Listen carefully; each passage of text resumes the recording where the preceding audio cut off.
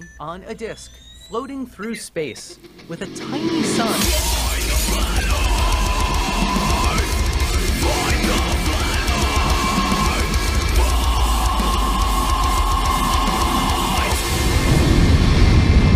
Hey, I'm FTFE and welcome back to the channel that reprograms stupidity satnav. After 400 yards, turn right, and then you have reached your destination.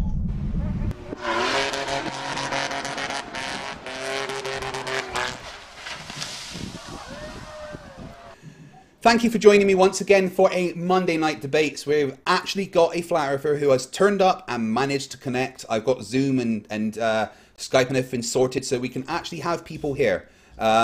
With me, as always, is my partner in crime, my Robin to my Batman, the Epic Lloyd to my Nice Peter, Team Skeptic. How you doing? I'm doing pretty good. Ready for another dipshit who thinks he's fucking figured out more than the entire body of science. But yeah, let's do it. Okay. With that, straight onto it. We have with us a guy called Geordie. Geordie, welcome to the show. Thank you very much for taking the time out to talk to us. I know in Australia it's very early in the morning, so I do appreciate you taking the time to come and have a chat with me. How are you doing? Good, thanks. No problem, man. Thanks for having me on. No worries. So, simple question is, why do you think the Earth's flat? I mean, there's quite a bit of evidence that I've come across, but the main one is the curvature. So I know we can see things that would be hidden under curvature following that inches per mile squared, which I understand is correct up to 1,000 miles. Yeah, sorry, you were just cutting out a little bit there. Would you mind just saying that again? So 8 inches squared per mile. Right. So is that correct to calculate the curvature? No, not really. Do you know what that is? That actual equation. Do you know what something to the squared of itself? Do you know what kind of equation that would be? No. It's called a parabolic equation. All right. It's in math, when you have a single function like that, it's impossible for it to come back on itself. Right. So it simply doesn't form a circle. Yep. Now, if you were to use 8 inches per mile squared as to the amount of drop that should be over a short distance, 500 to 1,000 miles at the most, it can be almost accurate, but it gets progressively less and less accurate as you go, because it's not the equation to calculate the curvature of the Earth. There's a very simple equation that you can use for it, which is h equals r times 1 minus cos a, which is some basic trigonometry which would work for a sphere of any size and would always give you the correct amount of hidden drop that you would expect. Yep, I understand that. I've seen some sources saying that it's correct for up to 3,000 miles. No, 1,000 miles is a push, and obviously it gets exponentially less accurate the further that you go. Up to a few hundred miles, it's going to be pretty much accurate. Not 100% spot on, but it's going to be a pretty good approximation. But it does get, the further you go, it exponentially becomes less accurate. Yep, got that. All right, so my question is I understand that there is an equation for light refraction or something like that. So these photos that should be hidden under curvature when you zoom in can be explained by light reflecting it up or something. Is that correct? Atmospheric refraction is certainly something that happens.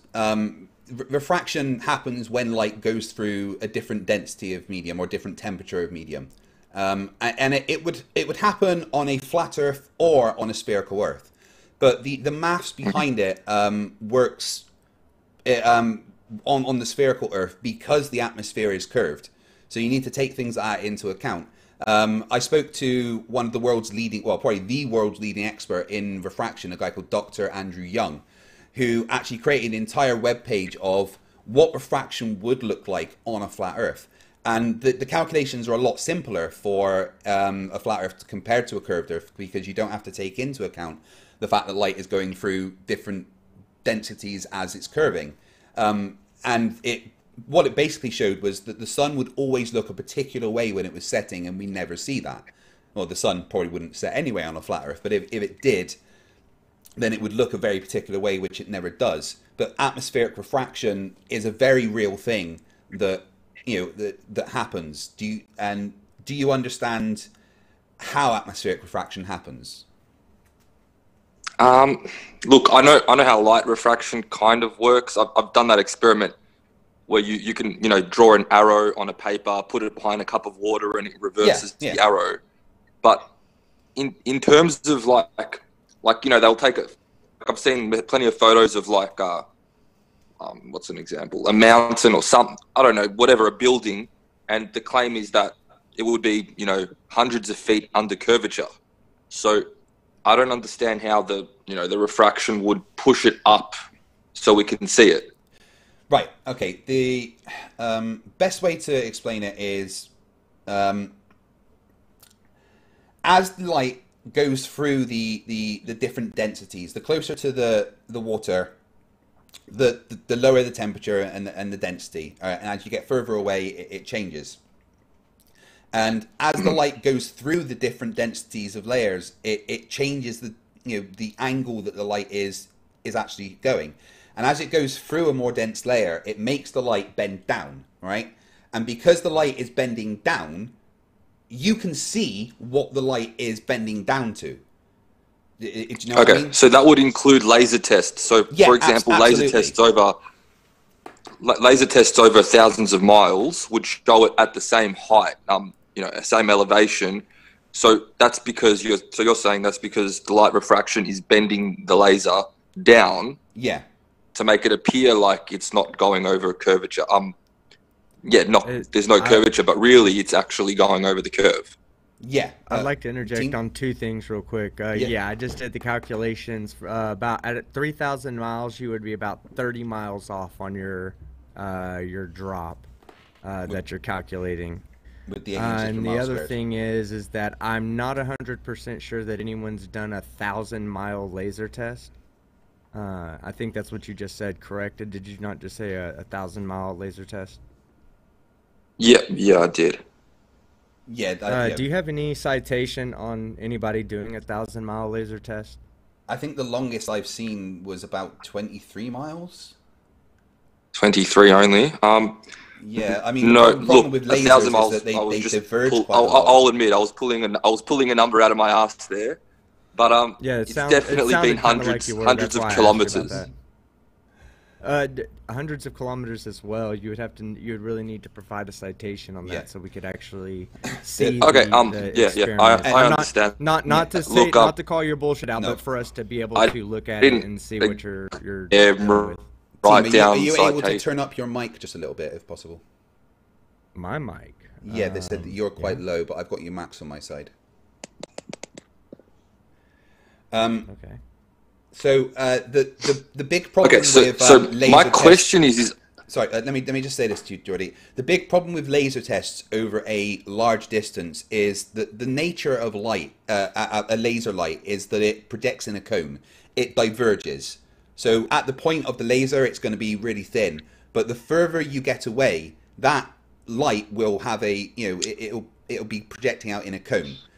And it will be refracting based on the atmospheric conditions. So laser tests are very hard things to actually give you evidence one way or the other. I don't like laser tests either way, because I don't think we can use them to show that there's a curve or to show that the Earth's flat, purely because we know that light refracts when it's going through different temperatures and densities.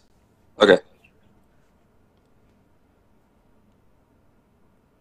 How's my mic sound now? I completely understand that. It's just the flat earthers and but basically a lot of flat earthers believe that yes, there's a lot of equations that were given by scientists, but without evidence. Like, you know what I mean? Like, it could just be equations. So is there an experiment that proves that light refracts in this way? Do you know what I mean? Like on a small scale, can you? Oh yeah. Can Well, you, okay. So we can go get back like in Show time him the quite a broken while. laser. Yeah. Well, we can go back in time quite a while to the first person to really do refraction experiments was Isaac Newton. It was actually a little side project of his. He created all sorts of prisms and stuff to be able to refract light. And Newton gave us a lot of the current understanding that we have of the way that light refracts. But there is many other examples. I mean, I show it quite often on here. A laser going through a tank of water that's got some sugar in, done by Mick West. And the laser is literally bent, like a U. So there is lots of experiments that show that refraction is a thing. It's not just equations that are pulled out of nowhere. The equations are based on observations. You should definitely show him the laser. So in in the this water, case, just so you can get a that's visual exactly how light would representation. bend. Does that Yeah. make sense? Say that again, sorry? So there's observational evidence that light has bent in that manner before. Like, Yeah. let's just say we've taken a picture at something hundreds of kilometers away. Whatever the formula says, for example, it should be under meters of curvature, feet of curvature, whatever. Curvature would, the light would refract. Okay, let me show you a quick video. So this is a guy called Mick West, who, as well as being probably one of the smartest people that I've ever spoken to, also coded the first two Tony Hawk games, which have recently been remastered. Mr. Mick West has a lot to answer for of many, many lost years of my childhood. And what he did, what he did was he got this tank, fish tank, and he filled it with sugar water.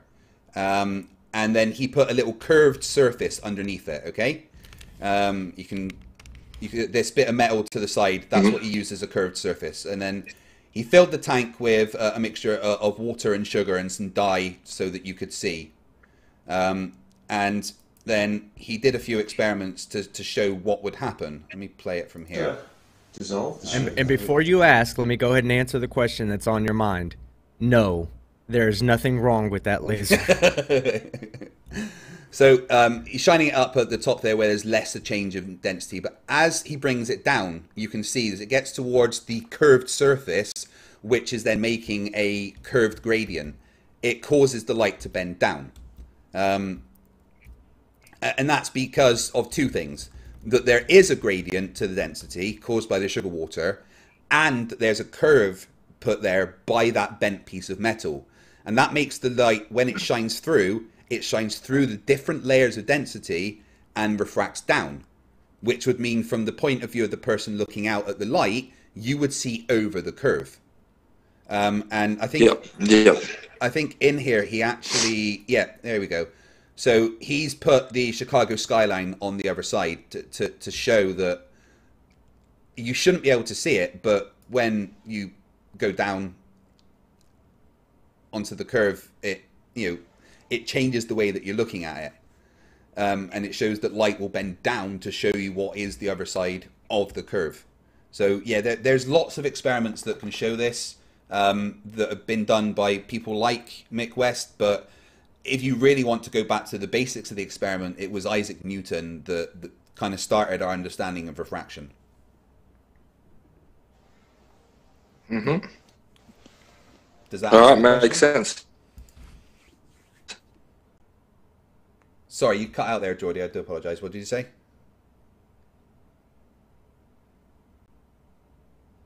Why aren't we hearing him? What's going on there?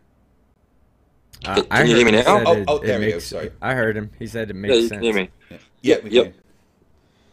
Right. So, do you agree that light can refract over a curve to be able to see what's there? Yeah, I definitely agree. From that experiment, it's kind of showed that it can bend over a curve. In the instance of bending it over the Earth, I'm not saying that I'm convinced that it can't, but I need to probably do more research to see how they've extracted those equations and you know, how it all works exactly for it to bend over the Earth. Like, I can give you the. So I'm the being links to the skeptical. website. I'm being skeptical. I'm No, not saying that. I'm not You know saying what? that There's you're nothing incorrect wrong with and it being can't skeptical. bend There's over the nothing curve. wrong with being skeptical at all, right? But the issue comes when you outright deny stuff, which at the moment, Geordie, you haven't done, right? You've seen an experiment. You've accepted that it shows that light can bend in that way, and that's a very intellectually honest position to take, which is great. It's a bit of a breath of fresh air for us, to be honest. Yeah, and also I want to say that like one thing you can now that you've seen it for yourself, one of the flat Earth proofs is the long distance photography, and I can't think of the mountain off the top of my head. It's like Fiennes, Peak de Fiennes or something like that. But anyway, the long distance photography record was accompanied with like a letter, kind of like a letter from the editor, but a letter from the photographer. And he was explaining in his own personal letter how he didn't even go to film the mountain he filmed. He didn't even know that he had filmed the mountain that he had caught it on camera, because he didn't realize that the refractive effects of the atmosphere were so great that he was going to be able to catch something so far away. It wasn't until after he had produced his film that he realized that he had caught something that was further away than anybody else had caught on camera to date. And so he's explaining the process by which he caught it, and he's also explaining how the day was unique. You know, it was a unique day to atmospheric refraction, and that's the only reason he was able to capture that image. And that in most days he'll go out there and take the image every other day of the year, and that mountain won't be there.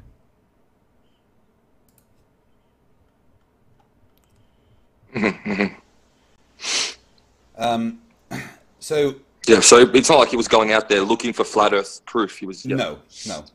It's the same. No, he's not a flat earther. No. Yeah, he was just a regular photographer who made an observation that just so happened to break a world record. Once the hype about the world record came out, that's when Flat Earth jumped on it and said, well, you should not be able to see this mountain.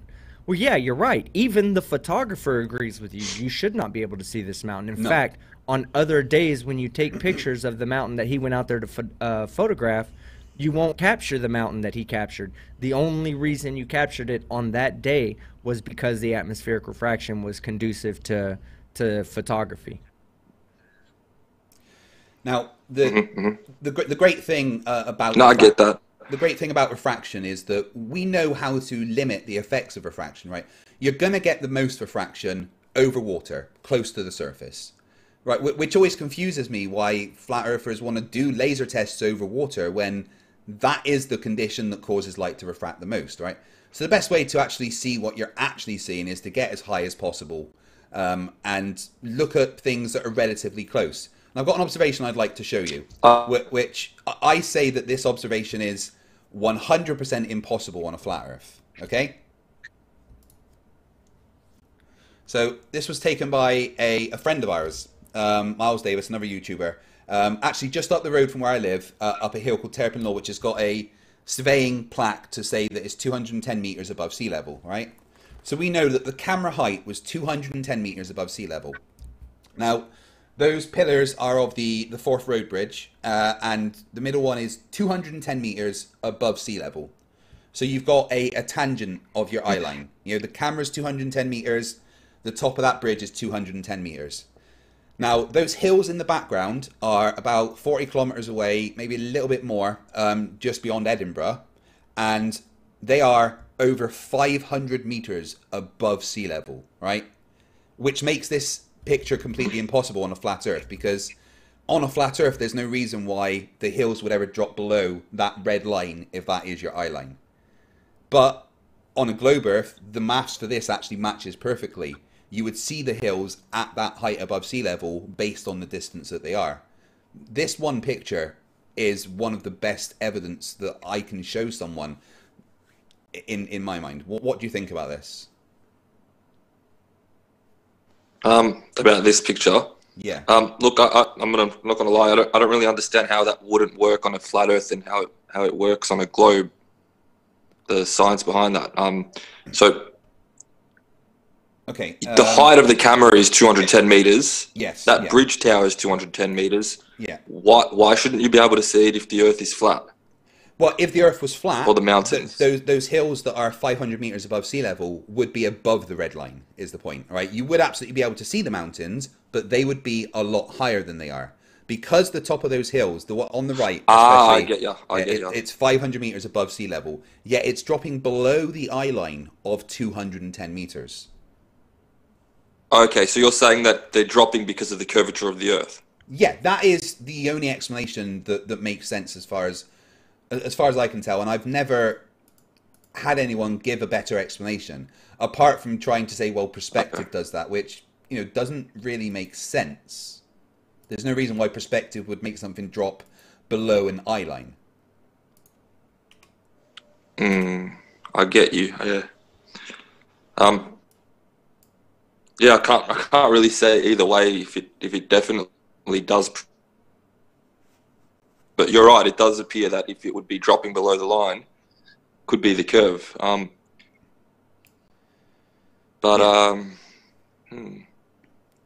And this is this photo zoomed in, or is it? It's a still from a video, and I think he does zoom in and zoom out to show. And he even turns around and shows the other way, which has similar observations of hills that are actually even better. There's one that's nearly 900 meters above sea level, and he's got another marker that's 210, and again it falls below. So the entire video is something that is impossible to be shot on a flat Earth.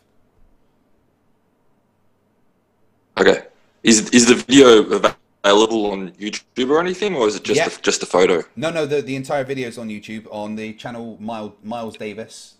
Not the jazz singer. You normally have to type Miles Davis Flat Earth to find him. Let me see if I can find the actual video, because I think it's one of the most popular ones on his channel. Kind of like Mike Bolton. Yeah. It's Mike, not Michael. Here we go. Yeah, so the link to the video, I'll put the link to the video in the chat, and I'll send it to you on Facebook as well, so you can look at it at your own leisure. That's the link to the video thank you. from, and there you go, I've just sent it to you on Facebook as well. Miles Davis has got many other observations on the channel that show similar things that are completely impossible on a flat Earth. Now, there's one question I have to ask you. Like, I think flat Earth is completely idiotic and stupid, right? And I'm not ashamed to say that. But being an Australian flat earther really confuses me, because why can't you see Polaris from Australia?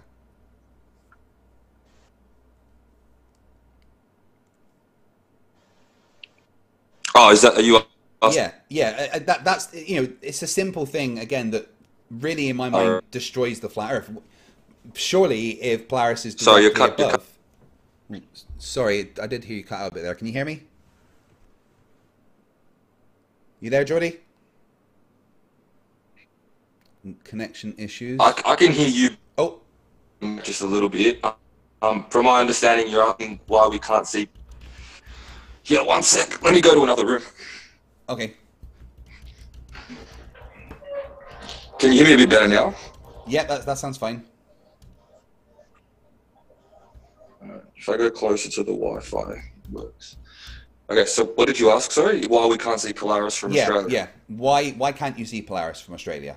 Because in my eyes, that's another flat Earth killer. Look, I'm not saying I have proof for it, but in the flat Earth model, it's a completely different cosmology. So they're saying that the stars are not billions of miles away and they're a lot closer. So the reason we can't see Polaris from Australia is because it's too far away. It stays fixed over the north. Which in the flat Earth model, north is the center, south is the outer circumference, and east and west is to go clockwise and counterclockwise. So north is from Australia is obviously very far away. So if Polaris is close and fixed over the north, it's just too far away to see. See, Why? I really don't understand why. And I mean, Like, why light is All pretty right, well understood, so you would have to explain why we can't see I'll something explain that it we this way. should see. And I'm not. This isn't argument now to say that this is proof that the flat Earth cosmology is correct. Just that under Right. the flat Earth cosmology, this is why we wouldn't see it. So, for example, if you're in an endless hallway that's, you know, pitch black, and we've got lights in the roof. Now, if the light was so far away from you, you wouldn't see it, would you? And it wouldn't light up the part of the room that you're in if it was very far away. Does that make sense to you? I mean, Kind of, but here's the thing: that the limit there that you're talking about, the limit is your eye. You know, if you brought in a more sensitive photon receptor, then you would absolutely still see the flashlight on the other side.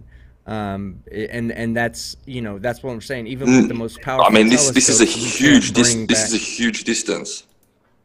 It's a very big star. It's kind of like the. Sorry, what was that?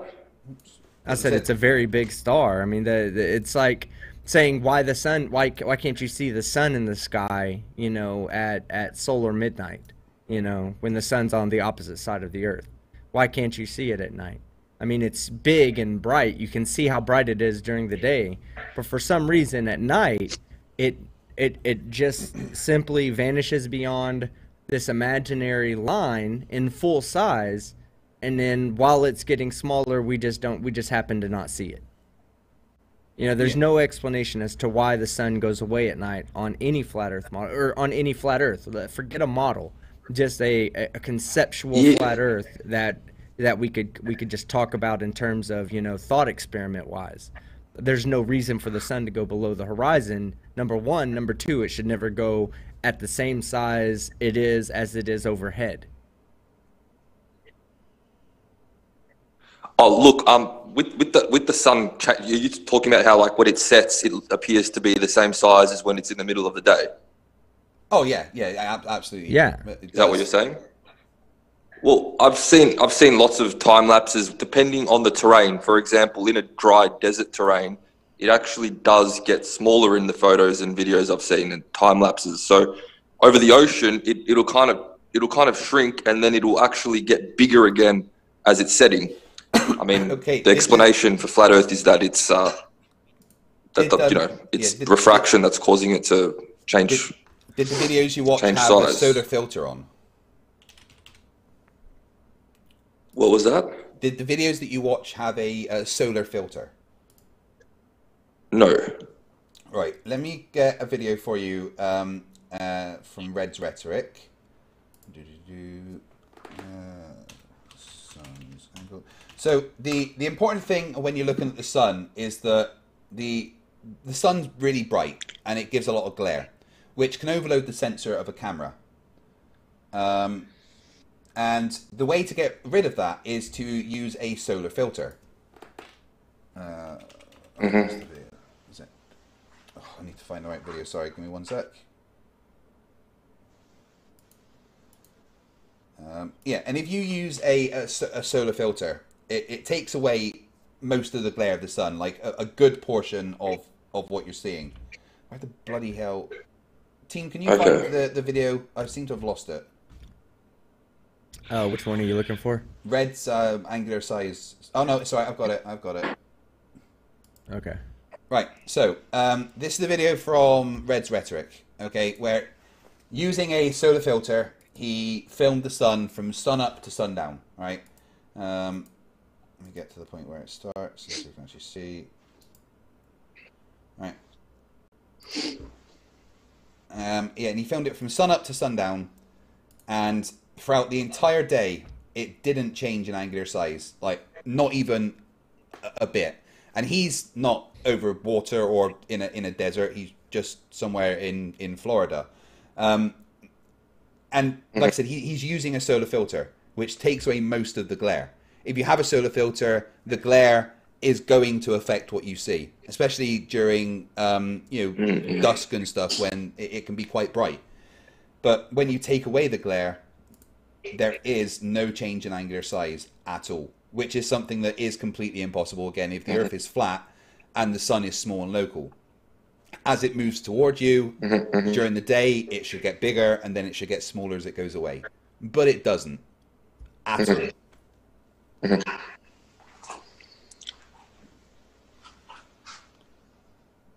Yeah, that's Red's rhetoric. Again, I can send you the video to see that. Red's has done a whole bunch of good stuff. Okay, awesome. What else? But do you understand the flat? Like, you know how in the flat Earth model we're saying that the sun is leaving during, due to perspective.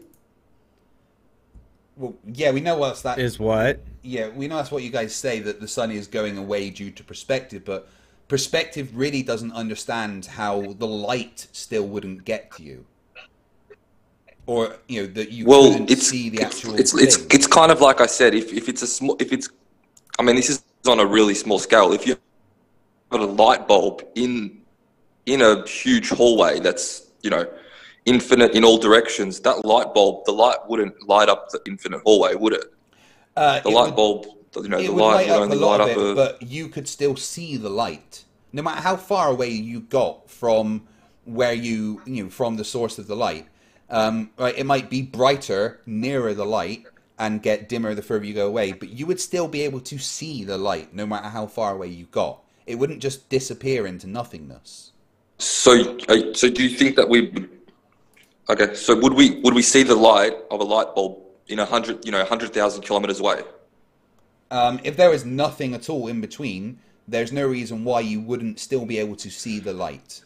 Are you talking about with a zoom? Are you talking about with a zoom, or are you talking about even if you're just standing there looking with your eyes? Probably even if you're standing there looking with your eyes. Now, Sean Huffer did an experiment similar to this with, he got a drone and a laser, right? And he flew the drone away from the laser. It flew so far away from the laser that the laser itself, the actual emitter of the laser, was too small for the camera's aperture to pick up. It just simply couldn't make it out.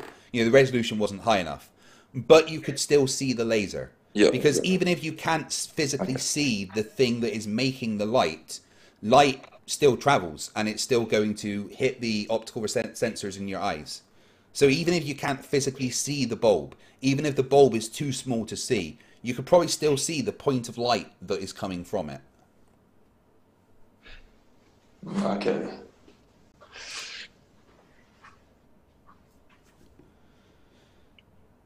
So, do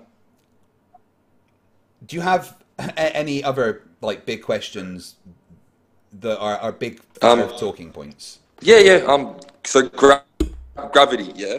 Gravity is one of my favorite topics. Now, from my understanding, the Cavendish experiment was supposed to prove it, yeah. Well, no. Apart from Cavendish, it wasn't really designed to prove gravity to start with. I mean, at that point, gravity was already assumed to be a thing. The Cavendish experiment itself was actually designed to weigh the world. Just as a byproduct of what he was doing, we were able to figure out the universal gravitational constant. But yeah, Cavendish is a great example of what we call gravity, the phenomenon of mass attracting mass. That definitely exists, and Cavendish shows that. So is there any other experiments that prove it? Any other experiments that show gravity? Yeah, absolutely. Yeah, that show mass attracting mass. I've got a good one here. But after all that, did masculine work was degenerated it, pulling it way up the mountain. Nevertheless, mass were used. Okay, here we go. From this, they could work out the. So this is another place in Scotland. It's called the Schiehallion experiment, based on a mountain here called the Schiehallion. And I'm sorry if I butcher the name of that, but let me just play it for you. Of Schiehallion. But it was a big step to go for Hutton. Theoretically chopped the mountain into what's become known as contour lines. It's the first time they were used. From this, they could work out the weight of Schiehallion. But it was a big step to go from that to working out the weight of the world. Nevertheless, Maskelyne had a go. This is what he did. He dangled a long plumb line on a platform 2/3 of the way up the mountain. He knew two gravitational forces would act upon it. The main gravity would obviously be coming from the mass of the Earth, pulling it down. But the mass of the mountain itself would pull the plumb line towards it, slightly off vertical. We've exaggerated it here. That gravitational effect is what he measured. From the angle the plumb line was deflected, Maskelyne could calculate the mass of the Earth relative to the mountain. He knew what the mountain weighed, so he could work out the weight of the Earth. So yeah, there's lots of experiments that are similar along these lines that show that there is a gravitational force between masses. And the great thing about this and the Cavendish experiment is that they show that the Earth isn't the only gravitational force. They show that there is forces acting in other directions due to masses being there. Okay, so for example, the mountain was pulling it in this case. Yes, yeah. And then they could use that angle that the plumb bob deflected to calculate the gravitational force that the mountain had. And it, you know, it all matched the maths of Newton and the universal gravitational constant. It all matched up with what they were doing. And based purely on knowing the weight of the mountain from the contour lines and the composition and the amount that the plumb bob deflected, they were able to calculate the weight of the world. And it was about within 1.6% of what we now know it to be, which I think is pretty damn good for, you know, what is a pretty low-tech experiment with a pretty large margin of error, right? So, yeah, there is absolutely tons of experiments that have been done. The Cavendish has been repeated many times. I mean, every first-year physics student, including me when I did my degree, you do the Cavendish experiment, you learn about it, you understand the mechanics behind it. And there's several people in this community, Blue Marble Science, BM Furball, they've built their own Cavendish experiments and confirmed the findings that we know to be true.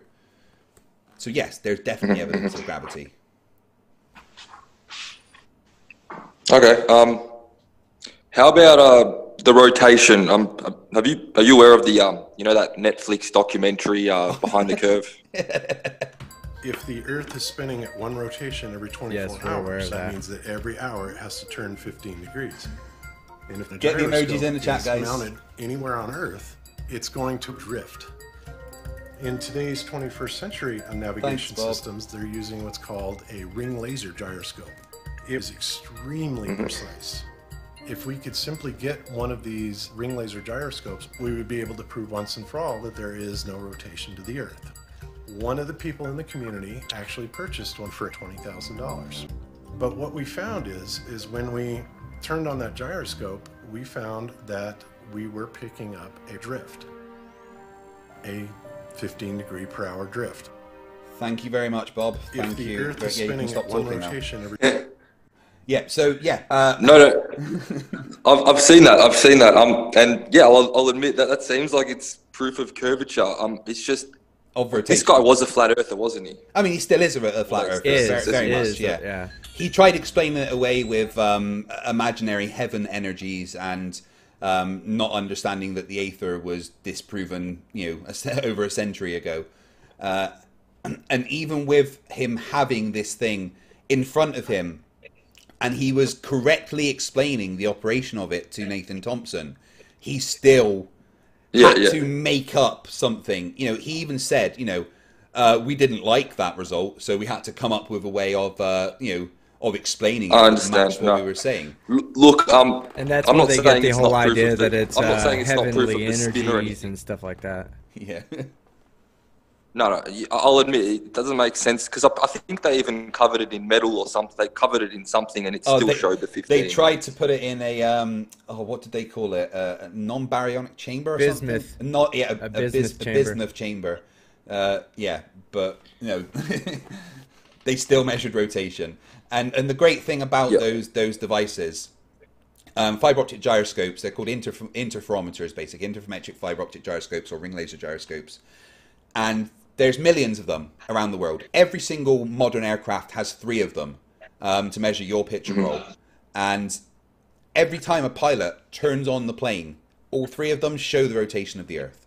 In fact, in a lot of the aircraft systems, you have to input your position. So if you're at a certain airport, you have to input what the code for that airport is. If the code doesn't match what the rotation is saying where you should be, then it doesn't work. You know, it has to be correct based on these things, knowing the position based on the rotation. And, you know, it's kind of undeniable that they measure something.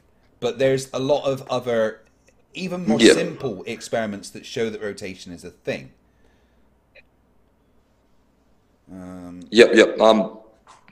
So that guy that did that experiment from behind the curve, asking other flat earthers, they're just saying that they're shills and it's not a real experiment. Which I admit that's you know, it's not enough to just you know, deny it. But did he video it, like, or you know, did he just say this was the result? Like, is there any peer review? He actually has video. Hold on, I think he actually has video of him setting it down on a table and showing someone else how the moment that he turns it on, it immediately starts showing drift. Yeah, I covered that in my video. In fact, the biggest video on my channel. And it's exactly 15, and it shows the 15 degrees per hour. Like, did he have like a time lapse video or something at least to? Honestly, Bob hid a lot of the results. All right. He even said during that documentary, I mean, he must have forgot he was mic'd up or something. But when he was talking to another flat earther, he said, you know what? If we released what we've found out right now about rotation, it's game over. So that's top secret. We can't let that out. So Bob knew damn well that he'd measured rotation. We have never seen the footage from that experiment. All right. To my knowledge, that footage doesn't exist. We only have, as far as I'm aware, Bob's word that they measured that rotation. But it doesn't make sense that a flat earther would go, yeah, we measured a 15-degree rotation. Exactly. It just seems a bit iffy here. Like, why would he, you know, even admit it? If he was going to hide it, why not just say it didn't work? You know what I mean? Like, because he's an idiot.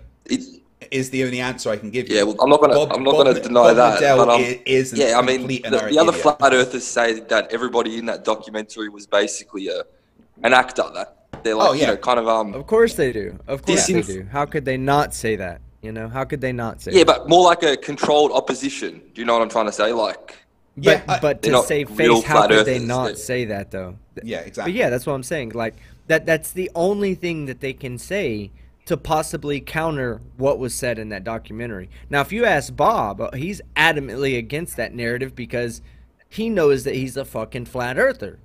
But other flat earthers have turned on him simply because he's provided evidence that goes against their narrative, and they must. They have no other option but to say he's controlled opposition because the evidence is so goddamn damning. I know what you're trying to say. I'm not saying that they're definitely controlled opposition, but I mean, if you watch it and you look at guys like Mark Sargent, like, you know, why didn't they get somebody like he looks like he'd be a controlled opposition. You know what I mean? He's like goofy, flat earth. Here's the thing, right? Mark Sargent is weird, right? Because there is evidence that the whole Mark Sargent thing was set up a couple of years before he appeared. All right. Exactly. But I don't think that that's controlled opposition. I think that's someone thinking we can use this guy to make money from the flat Earth movement, right? I think Mark Sargent knows damn well. So not controlled opposition, but he might not actually be a flat earther. He's an actor. No, there's no way in hell that Mark Sargent is a flat earther. He can never admit it because his entire life is based around that. But there is no way in hell he is a flat earther. I think that gyroscope experiment he thinks to himself that was even shown in this documentary. How expensive is the gyroscope? Like 15, 20 grand, they said? No, go ahead. Well, Bob said that he spent, that it was $20,000. I've heard reports that it only actually cost $14,000. Again, that's speculation. We've never seen the receipts or anything. But he said it cost $20,000. If that's true, and I mean, basically that's an easy proof of the curvature of the Earth. I mean, not the curvature, the rotation. Yeah. So we'd expect to see somebody else be able to do that pretty easily too. Yeah.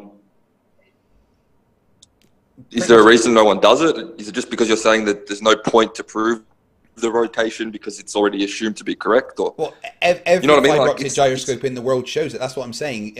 Every time a pilot turns on their plane, they're doing that same experiment. They are measuring the rotation with fiber optic gyroscopes. It doesn't. If you turned it on and left it in the same place, it doesn't show 15 degrees per hour. No, it does. Anywhere at any point on the world, it will show 15 degrees per hour. Not just in one direction either. It shows it in 3 axes, which is only possible on a sphere. Bob actually, this is what he did. He got that gyroscope. I covered this in one of my videos. Right, he had his fiber optic gyroscope on the table in front of him, and he's talking to Nathan Thompson, and he turns it on, right? And as soon as he turns it on, he's like, look, right, it's measuring that 15-degree rotation. The second you turn it on, that's what it's measuring. You know, he shows it doing that in operation. You know, so they do it, and you know, it's kind of an undeniable fact that that's what fiber optic gyroscopes pick up.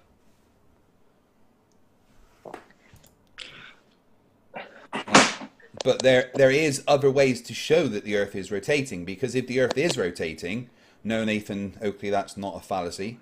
If the Earth is rotating, there's certain effects that should happen, right? For instance, a drift of a pendulum, right? Yeah. There's the what's that pendulum called that's supposed to improving the rotation? Foucault's pendulum. Foucault's, yeah, that's right. I have a video that I like to show quite a lot from a YouTuber and a PhD physicist called The Gentleman Physicist. And he has a video on his channel of him making his own Foucault's pendulum. Here it is. Now, let me bring that up so you can see.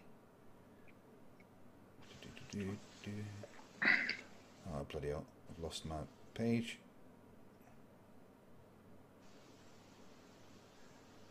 Sorry, one sec. I need to have a desktop catcher on there. All right, let me put the video in to here so you can see it. So what he does, he gets, he goes into a high-rise building, and with a homemade pendulum made from some fishing wire and a concrete and plastic ball, he sets it swinging. All right, here we go. And unable to see outside. Okay, so he goes into this. Oh, go away. I think I've seen this. Right. He goes into the high-rise building. Skip so we can get to it and show you what he's doing. Here we go. All right, so he sets up this this pendulum swinging. All right, and he lets it swing for about 43 minutes. Okay, and as it's swinging, it's going through this little thing of ink with a brush underneath, and it's drawing a line. Okay. Now, over that time that it swings, it drifts. And it gives them an angle, okay? So what they do is they measure that angle, and using some pretty basic trigonometry, they can calculate, based on that angle, what their latitude should be. Because at each latitude, you're going to have a different amount that it drifts, right? So they get this angle, they do the maths, and they come up with a figure that is pretty much their latitude, to within about a degree, I think it is. And that is an evidence that the Earth is rotating, because that is what we expect to happen to a pendulum if the Earth is rotating. And the maths... Alright, so is that because depending on where you are in the Earth, it needs, like if you're in the middle of the Earth, it would need to spin more every 24 hours? Yeah, so if you are at the North Pole with a pendulum would drift 360... No. It would just be a straight line. Yeah, you wouldn't get a drift at the equator, because the plane of oscillation would match the rotation of the Earth. Has anyone done it in the equator and posted a video of that? Not that I know of, no. But I invite anyone to, because, you know, if the math is correct. The other anomaly, I do want to point out too, the other anomaly that you'll get is that while you can calculate your latitude based on the the degree that the degrees and the time that it moves, you can also figure out what side of the equator you're on, because in one side it will be in a clockwise rotation, and in the other side it'll be in a counterclockwise rotation. Yeah. This would suggest I've heard though that the surface. Go ahead. Yeah. Go ahead. I'm sure you guys know Eric DeBay, yeah? Yeah, he's doing a video about me at the moment, apparently. I'm waiting for that to come out. Is he? Why don't you have him on the show? Oh, you don't think I've asked? He's He far won't. too What does he afraid to say? come on the show. He responded to me on Facebook and he said, "No, Craig, you're just gonna have to sit in your lonely chair all by yourself." I've asked him many times to come on. He's far too afraid to. He doesn't debate. Eric Debay is another fake flat earther that you know. You reckon he's a fake flat earther? Yeah, he's a con man. He's a snake oil I salesman. don't. I think he's a real flat earther, but Really? I think that I think that Mark Sargent is fake. I think Eric Dubé is an actual flat earther. Okay. I think he's an Yeah. anti-sciencer. So that would put him in the realm of being a legit flat earther. Look, I think you're right, but I think he's anti. He thinks it's pseudoscience. He's not anti-science. He's just saying that it's not real science. Well, anti-actual science. He's I'd be anti-actual science. Yeah. Yeah, He probably so likes he's science an to expert. So himself. I'd be curious to see what he says towards these arguments, because you know what I mean. Like, I haven't these experiments for myself, and if what you're saying is true, and you know, depending on your latitude, the thing drifts in a different way, and you know what I mean. Like, if that's true, then obviously I would change my stance on flat Earth. But I haven't done these experiments or seen someone conduct it there and then there, and you know what I mean, to be able to confirm. Let me ask you a I mean, question. that's science, As if an it's Eric, true. as an Eric Dubé, as someone who's bringing up Eric Dubé's points and calling Eric Dubé an expert, which I actually find that pretty Yeah, hilarious. that did make me chuckle. Do you? No, when I say understand expert, I why mean a butterfly. he's well versed. You know, he's An Sorry, what was expert, that? yeah, okay, an expert in flat Earth. Yeah, he's an expert in flat Earth. I'll give him that. But okay, so do you understand why a butterfly can fly, but a body of water does not fly? Do you understand that? no. Look, I understand it. I understand that it's because of the Earth's gravitational pull, and you know, it's how do I put it? I get where he's coming from, but then I also get where the heliocentric model's coming from. If it is that certain gravitational pull, it would be strong enough to pull the oceans down, but let the butterfly fly, if that makes sense. Like, Well, the yeah. butterfly has wings. Yeah, and two things. A butterfly has wings, so it can create a force in the opposite direction of gravity. Plus, a butterfly has a lot less mass than the oceans. And the main equation that we use for gravity is Newton's law, which is Fg equals g m1 m2 over r squared. And the important part there is the m1 and Yep, the m2. yep. That's the two masses, right? So if you've got the mass of the Earth as m1 and the mass of the butterfly as m2, which is a lot smaller, it means there's going to be a smaller gravitational force acting on the butterfly than there is on the entire body of ocean.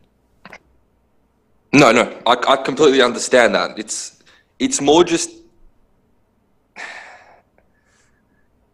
No, I think it's more just that he words you know, it cleverly. We don't okay, see. he words it cleverly. Yeah. He words it cleverly so that he can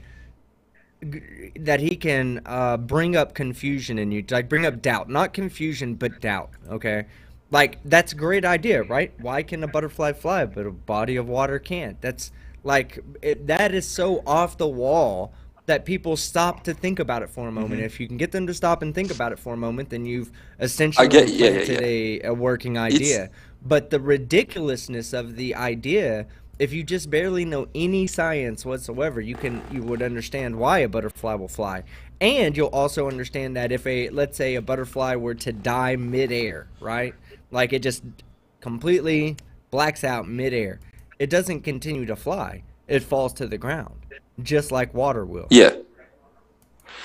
No, I understand that. You know, it's to do with it flying because it's, you know, flapping the wings and, you know, all that stuff. But it's more just he's saying that observationally we can't prove gravity, which you've kind of showed me that maybe there are experiments that prove it. Yeah, so I'll give you that. But he's just saying that, you know, there's no other forces that act like gravity. Like magnets don't work like that. So I guess he's comparing gravity to a magnet force that it's like, whoa, it's so strong that it can pull oceans, but it lets butterflies fly. But I know what you're saying. Gravity doesn't act like that. Gravity is completely different. But I think he's coming from a point of view that what, you know, like the fact that all the space photos and, you know, we've been to space now in the 70s, you know, out of low Earth orbit, but supposedly we've lost the technology. Is that right? Team, do you want to take that one? Well, yeah, okay. So the analogy I like to give to people is like this. Let's say you wanted to build like a Ford Model T, right? You wanted to just rebuild a Ford Model T. And I can even go back less time. You know, we can go to the 70s and say back when diesel cars were still running around. Like not diesel cars, but leaded gasoline cars, okay? So we found out leaded gasoline was dangerous to the people, so we stopped putting it in cars. Therefore, we no longer needed leaded gasoline parts. All right. So finding a leaded gasoline gas filter or finding like parts for a car that was specifically designed for leaded gasoline would be quite hard to do. I mean, it's not like we're not smart enough anymore to recreate the technology, but the effort that it would take for us to go back and recreate that technology is simply not worth the benefit that we can use with it. You know, like that technology was built for a different form of electronics than what we use today. There was just so many different reasons why we cannot use that technology with what we have today and what we're trying to do today. Losing it, that's a whole different other thing. When they say we lost that technology, they're not saying they can't recreate it. It's just they don't, like most of those parts are pieces in museums. It would be a now, painful process. It's much easier to move forward than it is to move backwards in this situation. Yeah, I get you, but I'm just thinking now, like we've sent humans to space, you know, in the 60s, 70s. Now, back then, we were a lot less advanced. And I mean, we've got so many billionaires now compared to then. I mean, you'd think that with the technology and the money that it would have cost to do it back then, now, why hasn't someone done it? Do you know what I mean? Like, I mean, it's happening right now. Easy. That's the thing. Yeah, it's I know it's happening with Musk and all that, and like, I know it's happening, but like there is just a lot of not just Musk. You know, NASA have got the Artemis. Yeah, I know it's not just Musk, but you know, there's just a lot with it that it's just like, all right, we're waiting now, but how long are we going to wait for? Well, once it happens, I'm sure a lot of flat earthers would happily admit they were wrong if there's proof of people, and you know, like people can actually go to space. So hold on. What would be the difference between us going to the moon today versus us going to the moon in 1969? Because if it's simply a visit to the moon that would... No. I'm saying if it's simply a visit to the moon that will convince all flat earthers that they're wrong, why are they not admitting they're wrong when we've already been to the moon in 1969? What would a 2024 revisit to the moon They don't trust NASA. I mean, you look at...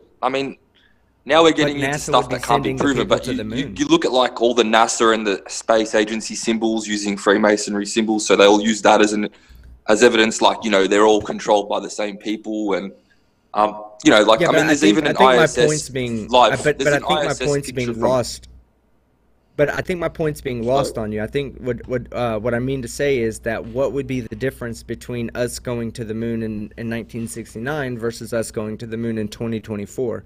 It's still going to be a NASA project. No, because I'm not talking about them sending one astronaut to the moon or a group of astronauts and then that's it. Obviously, they're not going to believe that. I'm talking about if it becomes available to, you know, the general public who are at least, you know, the wealthy. Space tourism is inevitable. Yeah, space tourism is inevitable in our society. We've literally almost explored the entire Earth. There's tourist trips to Antarctica right now, one of the most remote places on Earth, if not the most remote place. We also, you know, space is next, no matter, it's inevitable for space to be next, basically. And that's why you're seeing this rush of private companies to get, you know, space-based travel and space-based luxury and what other ideas are being thrown out there. I mean, they're only ideas right now because this is a new venture that we as humans are taking. You know, we've never put people up there for luxury. We've always only sent people up there for scientific reasons or exploration reasons. Look, I'm not denying that it's ever going to happen and saying that I'm 100% sure, because I'm not, but it's just flat earthers don't trust that that's actually true and it's going to happen. Like Elon Musk's got a photo from Earth from 100 and something, I think. I might be wrong here, but Elon Musk's photo of Earth is from closer, but Earth appears way further than from the ISS. And they're apparently real photos. This isn't like they're admitted, you know, the admitted composite images. This is like supposed to be real photos. And then it's like, this, like it clearly doesn't make sense. So that's why they don't trust them. So, I mean, what do you guys think about that? Why does Elon Musk's photo? Yeah, not a lot of that is not understanding how cameras work, right? So if you were to zoom, if you were close to the Earth, right, but you zoomed out as much as you could, and you had a camera with a really large field of view, it could make Earth look smaller in the background, right? But then if you zoomed in and used a smaller field of view, Earth would look a lot bigger. And I can give you an example of that kind of phenomenon with this, okay? So this is a picture of a globe up close using a 10mm lens from 10 inches away, okay? Now this is the exact same globe taken from 15 to 18 feet away using a 315mm lens. Now you can clearly see that in this one, Africa looks a lot smaller and you can see more of the globe, right? But they're the same globe. Yeah. It's just the way that cameras work and different lenses work and field of views work. Look, I get what you're saying, and it definitely shows it. But in this particular photo, like the ISS, do you know how far is it from Earth? Well, Red's Rhetoric actually measured that. 248 kilometers, is it, team? It's like 400 kilometers, 200 and something miles. Yeah, and like okay, so from the ISS, I think you can't even see the whole Earth in the whole globe, can you? No. No, but from Elon Musk's photo, it's closer, like much closer. I think half the distance, but you could see the whole globe. So there's no way it could zoom out. Like it's kind of different than when you're showing. Like this kind of zooms out to see the whole globe. It doesn't really. I don't think any of Elon Musk's photos from Starman were that close, because the payload didn't even open until it was, I'm pretty sure, further than the ISS. Yeah. I mean, I'd like to see if there is a photo. I'd like to be able to see that, but I honestly don't think there's a photo from the Tesla with Starman that close. I mean, I could be wrong, and if I am, I'd like to be corrected. But I'm just gonna. I've got the photo saved. I'm just checking here the distance exactly to, so I don't pull numbers out of my ass.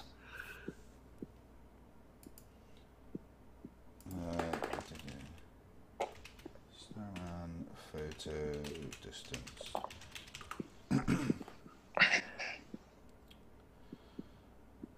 If it's still out there right now, it's going to be about 3 million miles away. Most of that car would be destroyed from solar radiation.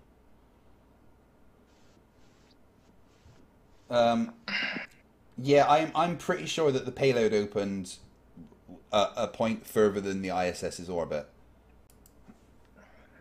So I kind of want to show this to you real quick, just like to kind of give an idea of what, when they're talking about using different cameras that have different field of views, they make things in the background look different, like completely look different. It would fool you almost to an extent if you couldn't, if you didn't know that there were the field of view on cameras and whatnot. But this is from the movie Jaws, and give me 1 second to pull it up. This is called a dolly zoom. Give me 1 second.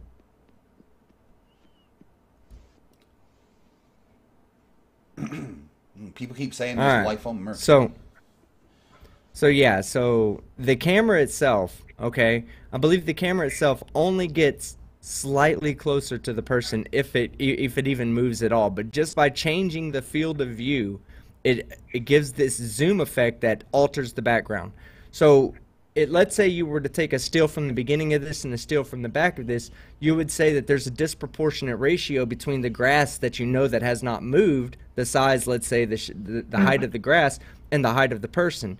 With one field of view, you can say that, you know, if you maintain the field of view, then you can say no matter where I move that, it'll be easy for me to calculate its proportions. But if you change the field of view, then it will literally change the size of the things in the background in relation to the size of the things in the foreground.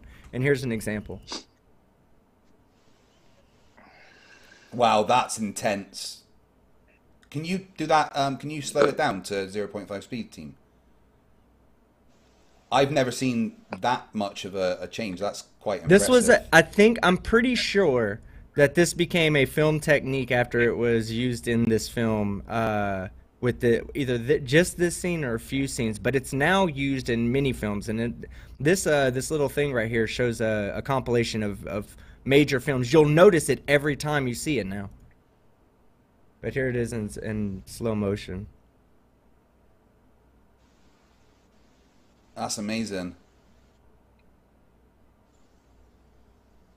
And it's simply a factor. It's simply just changing the field of view. Do you see how it changes his face as well, though? Wait, I want you to go back. Changes everything. I want you to look at the guy's face, right? And at the beginning, how much of his face is taken up by his nose, and then at the end, how much of his face is taken up by the nose?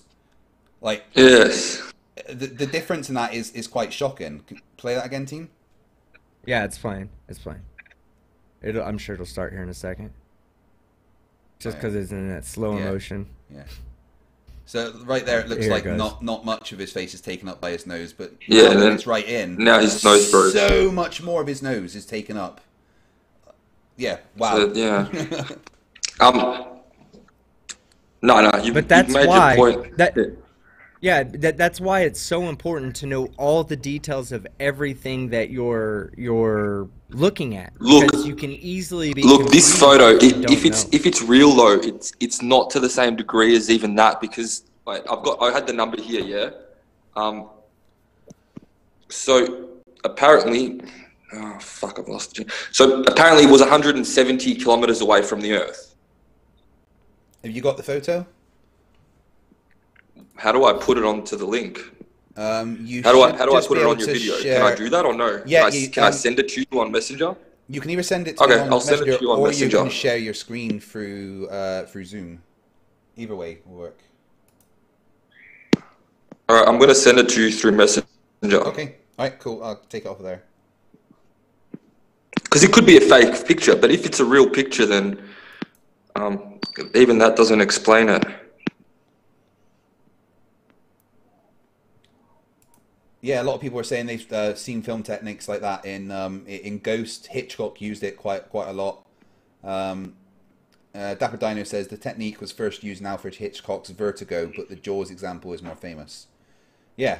I'm not 100% sure on the history of it, but I just know that it became famous because of when it was used in Jaws, because that was such a dramatic effect on foreground versus background. It's incredible. And you can see it in a lot of movies after Jaws. A lot more movies after Jaws.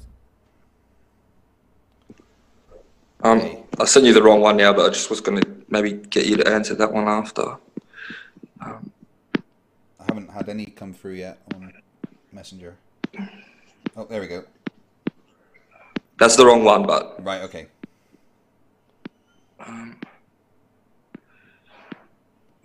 I think we already answered that one about the sun. Yeah.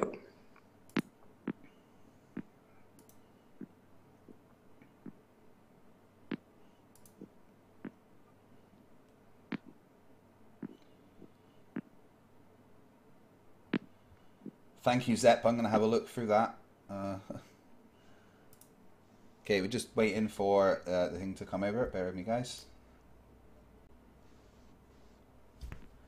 Yeah, getting Eric Dubay on to debate would be great. And if any flat earthers would like to go and nudge Eric Dubay to actually, step outside his own channel and come and have a debate, then that would be great. How about ODD TV? Have you guys watched his stuff? Oh yeah, I've asked him for debate. He's an idiot. Yeah, he blocked me on his channel on his last live stream because I said thanks, Bob.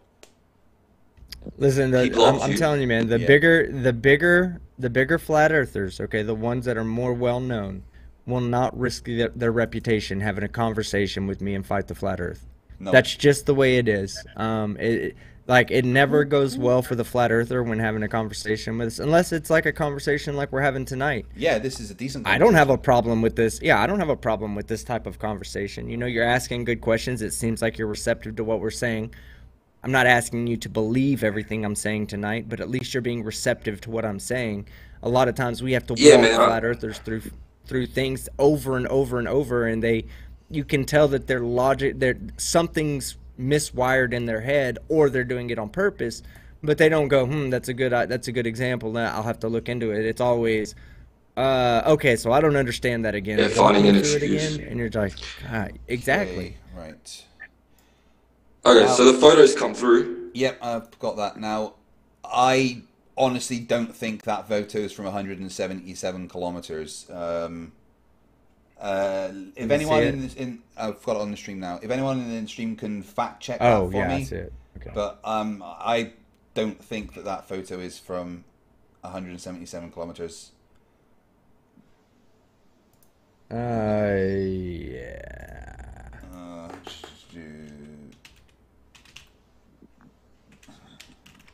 Or like, I'll send you a few ones where they show that, that they reuse the clouds, the exact same clouds, in photos from 1978 to 2017. And I know NASA admits that they're photoshopped because they're not all real photos of the Earth. But it's just weird. Like, why would they have their official photo real photos as a non? Of the Earth. No, hold on. They're real photos of the Earth. That's the thing. See, there's limitations. No, they're not photos of the ball. They're not photos from far away to see the whole ball. Okay, so that's true. That's true. So the way they do it is they put, so they put these satellites in circular orbit, right? And they're following straight lines. But while they're following their straight lines, the Earth rotates underneath them. So as they go around, they film the Earth, and the Earth rotates as it comes back around. So what happens is you do get these small pieces that are missing from one photo to the next, and it has to fill it in. So what it does is it uses like an artificial intelligence, or even an actual human intelligence, to go in and kind of touch up the areas that were not covered by the camera. But at the same time, those are real photos of the Earth, and you're still not accounting for how they're taking these photos. Not you in particular, but flat earthers still don't account for how they take those photos. Even though we can explain what they mean by it's Photoshop because it has to be, or why something might have some kind of photoshopping in it, or it might be a composite of different cameras taking different colors of the Earth. That happens too. The RGB Earth, where they put all the composites together, and that comes out with the real form Earth. They lighten and color it just to accentuate some of the colors. That's always a possibility. Yeah. So that's why like not a picture of the Earth. Russia's Go ahead, I'm sorry. Earth would look different color to NASA's Earth. That's what you're saying. Yes. Okay, so my question is, my quick bit of research shows that photo was taken from about 5,000 kilometers. Was a couple of weeks maybe after the launch. And that's not even saying that it's seeing one entire. Yeah. That's not even saying that you're looking at an entire hemisphere of the Earth. When we've had program demonstrations where it shows that even as you get closer to the Earth, the furthest you can see is still a 360-degree circle. So even like right now, if you were to take a camera and lift it up above the surface of the Earth and take a picture, it's only going to capture a circle, but the circle itself has a limit to how far away it is. You know what I'm saying? It's like that's where the Earth is curving away, but at the same time, it's still going to look like a circle. Your limit of vision is going to be 360 degrees around, and it's going to be the same distance based on your height. So it's still going to look like a circle.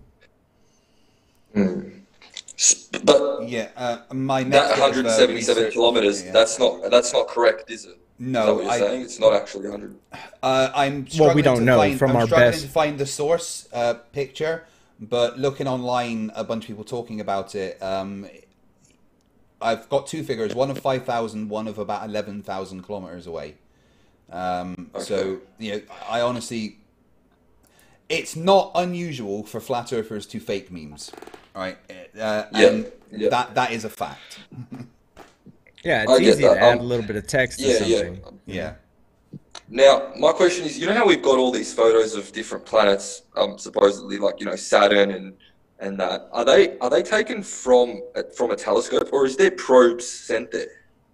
A combination. Well, anybody can take. Yeah, you yourself. This is something that any person can do. Okay, if you go get a decent telescope, you yourself can look at Jupiter. Not only can you see Jupiter, but you can see the Galilean moons going around Jupiter. I'm talking about like I'm not talking about the you know, the telescope type photos. I'm talking about like the NASA ones that they give us. Like, do you know what I mean? Like, you know, the proper apparent photos. Are they taken by a telescope or a probe that's actually near the planet? NASA probably doesn't take those. Those are more astronomy people. But there have been probes sent to pretty much everybody in the solar system. I mean, where the Juno probe went to Saturn, didn't it, team? I want to say, I don't know if I don't know what the names are. I think Voyager 1 and Voyager 2. Is that not the two satellites that were sent out? Yeah, they both took pictures whilst they're going through the solar system. First off, let me ask you a question. Let me ask the flat earther a question. Are you talking about the satellite or the pictures that are taken from satellites that are zooming past the planet, or take pictures that are terrestrial taken like here on Earth? No, not terrestrial. I'm talking about where it looks like so that's the where pictures of it basically looks like the photos of Earth. Yeah, okay, so they've sent probes to the outer planets already. Yeah, and they photographed them and filmed them as they flew by. Cassini went to Saturn. Thank you, Kubert says that's right, of course. Yeah. Yes. Yeah. Cassini actually did a hard crash into Saturn as, you know, as its final thing. But there is also telescopes in space that can take images of them extremely well. There's a combination. There's so many pictures of the bodies in the solar system from different methods. Juno is currently orbiting Jupiter. Yeah. So, I mean, I'm not saying that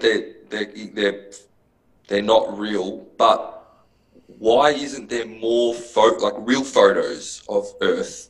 Like, if they can go and take photos of Saturn, why don't we constantly get real photos of Earth? Why do they have to every year create a Photoshop? It shouldn't be that hard. Yeah, but okay, so it's not. So there was a channel on DirecTV that did a 24-hour live stream of Earth for years, I believe. EchoStar 11. Now we have EchoStar 11. Yeah. Now we have Himawari 8 that's up that takes a full picture, full image of the Earth every 10 minutes. So 6 times an hour, we have one satellite, only one of the many that are up there, taking pictures of the Earth and looking at the Earth. Only one is there's one of them gives us 6 new pictures every hour, every day, nonstop. And is this far away and to you see can the whole globe, or just the? Hey, and you know what's so beautiful about this? You're in Australia, right? This is an Australian. Yeah. Well, I think it's a Japanese satellite, but it's right over Australia. You yourself, here's what you can do. Okay, the next time that it's cloudy outside, okay, partially cloudy, go look at Himawari 8 and go outside and see if you can't identify the clouds in the sky that you see on Himawari 8.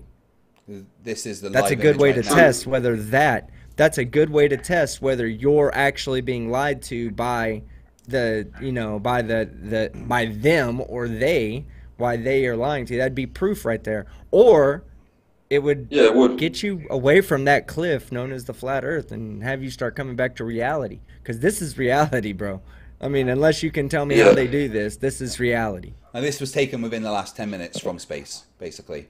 If you went outside right now, I mean, there doesn't seem to be much cloud cover in Australia at the moment, but I'm pretty sure most of you are near the coast. If you were anywhere near here that was near any of these clouds, you could go outside and look at the sky and see the same clouds from underneath. People have done it already. Yeah, Wade's Underworld, Where's Wally? Now, one of the things I like talking about, okay, just up to the top left of where you can see the Terminator line. It's the border of Mongolia and China. Okay, and this satellite was able to see wildfires in Mongolia.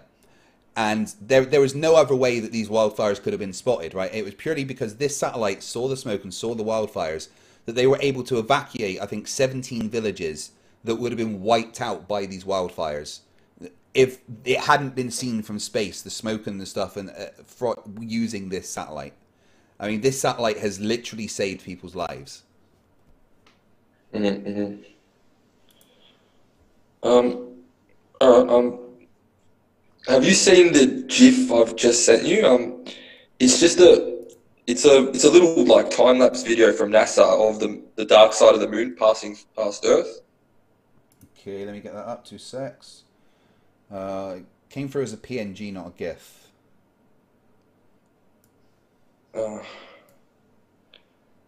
I think it doesn't work as a GIF on Messenger. I think it changes it. But I'm sure you've seen it. It's that one where you see the moon pass the Earth. Yeah. Yes, I'm familiar with it. Yeah. I think both of us are familiar with this. Yeah. Is that supposed to be real footage, or is that admitted that it's like a composite? No, that's real footage. Yeah. And the thing is, the clouds do move very slowly, but that's real life. That the cloud systems that you can see from this distance are massive. It's not like you're seeing up close little cumulus nimbus clouds. You know, these are big weather systems seen from space, and they take a long time to move. So you're saying if I look really closely, they do move? Yeah. Like just very slightly? Yeah. Probably twisting. Okay. Rather than going left to right, you're probably seeing bits of it twisting. Yeah. So think about it like this. You're looking at a 12,500 mile arc right here. Okay, above where this satellite's at, because it's roughly above the equator, I believe. Is that correct? This one to be roughly above the equator. Okay, yeah. So the arc you're looking at from the right side of the screen to the left side of the screen is 12,500 miles. So no matter this moon, when it passes by, of course, I can't tell you the time on the moon without actually seeing the original footage or anything like that. But even over hours, for you to see a significant change of the Earth, to see a significant, I mean, you can't really tell from that. It's hard to tell from that, but I mean, let me just freeze it between frames a sec. And so what was this, Echo Star 11? I'm pretty sure this one was Echo Star 11, but even between those couple of frames there, the cloud system that's right above the moon at the moment, not the one right above it, the one just above that, you can see that change shape in this GIF. When it starts, it's a little more spread out. At this point, it's the tail that's at the top is more towards the bottom of it. So even in, like, the entire tail, looks like a 6 there. The entire top of the 6 changes shape as it goes around. It's now wavy. So yeah, those clouds definitely move. You should be able to slow that down too. No, it's a GIF. You need to. Oh wait, playback speed. Oh yeah, I can. Yeah, I was about to say, I'm pretty sure you can slow that down. You should have a slider bar there. Yeah. Okay. Is it still not slowing it? No, it's not. It's not changing it. Oh. But no, those clouds change. You can see it. So just to say again, right, if you look right in the middle of the Earth right now, just to the right of the center, there's a little cloud that looks like a 6. Okay? And as that goes along, the top of the bit that looks like the top of the 6 starts to get wavy. And you can see it there that it's like a completely different shape. So yeah, the clouds definitely change. They're changing. They're not moving a lot, but you're saying that they wouldn't move. They're more. That's not how clouds. Yeah, you wouldn't see them move. Yeah, no. You wouldn't. We don't. If you saw them move, you see that from a satellite image like that. Yeah. All right. I've got a couple more questions, but I'm just wondering, do you guys have like a time limit that you just wanted to go to the next thing, or? No, honestly, mate, we're quite happy with you guiding this conversation. All right, I'm enjoying a refreshing, intellectually honest conversation. You've got genuine questions. You're Thanks. receptive to answers. It's nice. So please just hit us with your questions, and we'll do our best to answer. All right. I've sent you a couple photos of the moon and the sun in the sky. Okay. So do you want to bring them up? Yeah, 2 secs. So I've got this one. Okay. All right. So in the flat Earth model, they're saying that the sun and the moon are the same distance, and that's why we see them appear at the same size as eclipses. Right. You know, and the moon goes through the exact same 30-day cycle, kind of like a chick. You know what I mean? It's like, Yeah. Anyway, so it's always going to be a full moon when it's going to be a full moon. But one of the things I see is that when the sun is supposed to be so far away behind the moon, how is it still, you know, how is the moon reflecting the sun's light if the sun is so far back and the moon's facing us? Like, this picture kind of supports the flat Earth theory that, you know, the moon's its own light. Pretty sure that's photoshopped. I am just reverse. I was gonna say, what's the history of this photo? Like, did somebody take? I don't know, photo man. that you know, or but apparently you can see it from across, you know, from around the world. So, right. Yeah, right. Here is the original photo, which is actually from an Adobe stock footage, which is itself. Oh damn, that's not coming through as a HTML picture. Sorry, let me get that up. Right, so the original image is actually from Adobe stock, and that should say it was a JPEG. There we go. Is admitted on the Adobe site that I just went to that it's a Photoshop. Not only that, but that's not even the original color. This is the original color of it. Yep. And you know, it says on the site this is a Photoshop stock footage. So a flat Earth. Man. Hey, I'm telling you, I hate to get on a soapbox about this, but this is the type of deceit you will find from a flat Earth, from someone who promotes the flat Earth, not from someone who's asking questions about it. Okay, I'll give you the benefit of the doubt that you don't promote stuff like this, but this is promoted to people who are gullible, people who won't ask questions, who will just see something like that and go, "Wow, this obviously is impossible on a globe Earth." Well, hell yeah, it's impossible. That's why it's a photoshopped image. It's the #1 thing they complain about to us, that it's Photoshop, it's Photoshop, it's Photoshopped. And then they turn around and they use Photoshop photos. Yeah.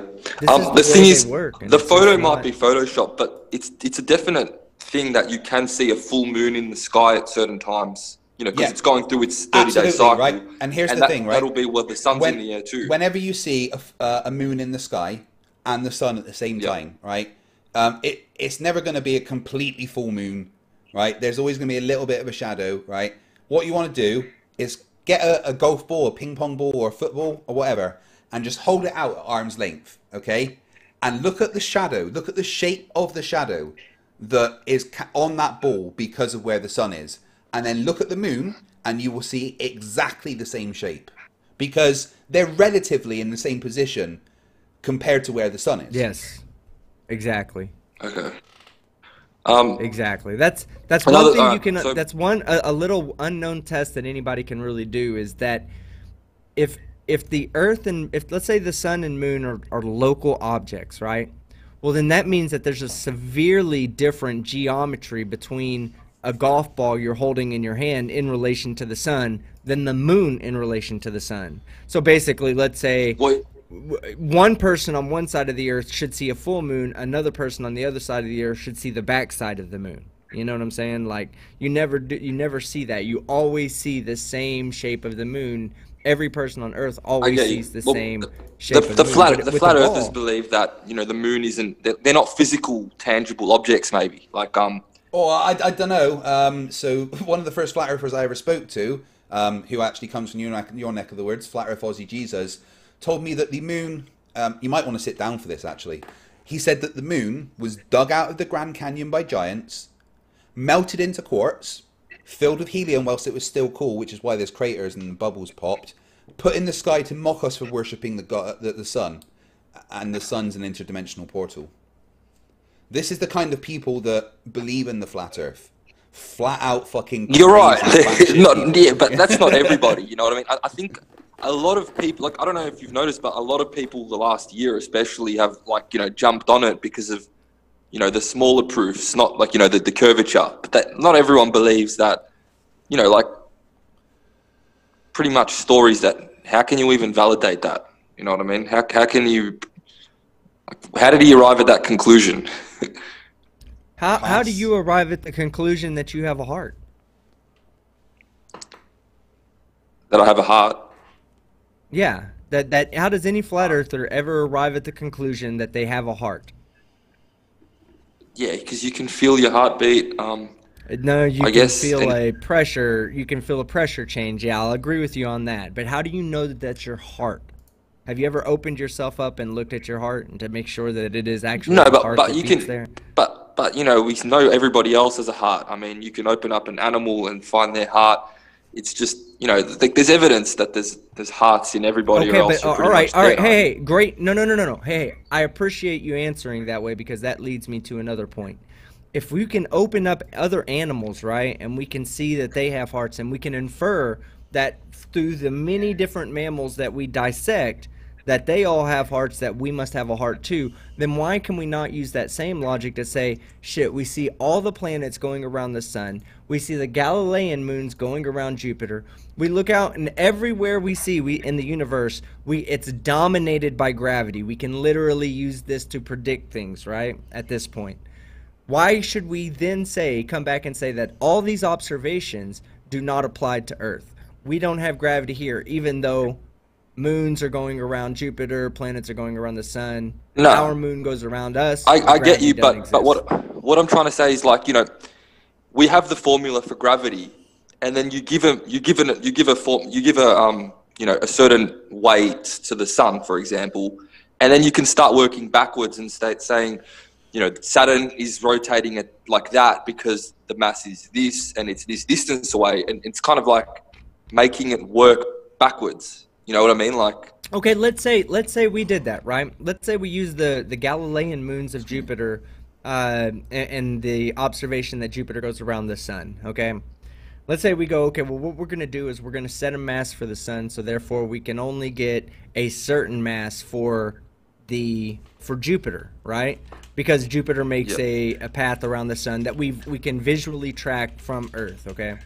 So we say, all right, so the Jupiter goes around, it takes this period of time, therefore Jupiter's mass must be this because the sun's mass, we've determined the sun's mass to be A, so Jupiter's mass must be B for it to properly make this orbit according to the laws of gravity.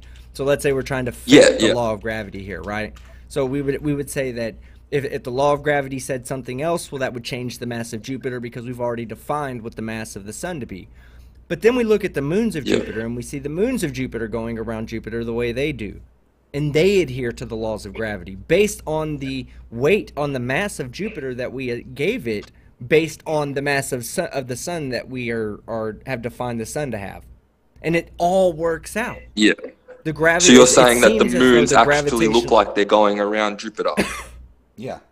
And any person, in fact, they're named the Galilean moons because Galileo first noticed them from Earth, or documented them from Earth. All right, so I got a question now. Okay. It's kind of related. We see the sun and the moon appear at the exact same size, pretty much, at an eclipse. Yeah. You know what? That's one of the reasons flat earthers say, like, you know, they are the same size. That's what we see. But if you were on Jupiter and you looked at an eclipse, would the moon line up at the exact same size as the sun? No, not at all. Like, not at all. In fact, there's pictures of the moon passing over portions of Jupiter, and you can see the eclipse occurring on the surface of Jupiter. I know this isn't proof that they are the same size, but it is a pretty massive coincidence that they would appear at the same size during an eclipse. You know what I mean? For it to be perfectly 400 times further and bigger. Like, I'm not saying that's proof that that's not the case, but I think flat earthers are trying to say, like, wait a minute, like, Really? But, Like, okay, how is it? so How is it all so right, perfectly? so it's not perfect, right? In fact, there's different eclipses that show the sun to be different sizes bigger than the moon. An annular eclipse, I believe, is what it's called. When that's the Ring of Fire eclipse. That's when the moon is when an eclipse happens while the moon is furthest away from the Earth, and it causes the moon to be the smallest, with the sun being the largest. They are not the same size in our sky, no matter how close they appear to be the same size. From No, us no. as I know they're not the people exact same using our size. Yeah. eyes, yeah, using our eyes, it really does appear that they are the same size. But when you pull out, when you use solar filters and use better equipment than what our eyes are, then you end up having, you end up seeing that the sun is bigger than the moon. I know it's bigger, but what I'm trying to say is it's pretty close. Do you know what I mean? Like that, those equipment will show that it's like in the Ring of Fire and Eclipse, For sure. but they're not. Like it's still pretty coincidental that they're that close in size. But these coincidences, like I'm sure other don't planets, mean when they that have an eclipse, they are the it's same nowhere size. near that close in size. I mean, I wouldn't know. It would depend on the angular size of the Galilean moons from Jupiter's surface. I'm sure somebody's figured it out before, but I wouldn't know without doing It the really is calculation. just a big coincidence that from our position, the moon and the sun appear the same size. All right, and yes, that is something that seems like outside of the realms of what odds should give you, but it's a fact. And from other positions in the solar system, their eclipses would look different. Jupiter's got a bunch of moons all at different sizes. I'm sure from the surface of Jupiter there is hundreds of eclipses every month, but they're going to be all different sizes, and it's going to look completely different as it would from Earth. Yeah. But when you're thinking about eclipses, explain a solar eclipse on a flat Earth. Solar eclipse. Yeah, how does that work? Look, I don't think flat earthers can give they can give you theories, but their whole thing is that it's a closed system and that we can't actually go to space. There's a firmament or whatever you want to call it, and we can't literally go there and see for ourselves. So, like they're kind of saying that it's not in our realm of physicality to even explain it. If that makes sense. Don't you find that fucking awfully convenient, though? I mean, forget it is, but I mean, it is, but I mean, that by itself, that sounds ridiculous. But the fact that I think they're building a picture out of all the the fact that we can't go back out of low Earth orbit. All the photos are photoshopped. They can take photos of Saturn, but they can only and I'm not trying to say that this is proof, but they're painting a picture that I kind of understand where they're coming from as well. To come to a conclusion that could be the case. I mean, I've seen also photos with the moon when you can see stars behind it. I don't know if they're fake, but I mean, they're normally not when stars hold on, behind it. To be honest, yeah, it's I was gonna say just like bits of dirt on the camera or like reflections of light.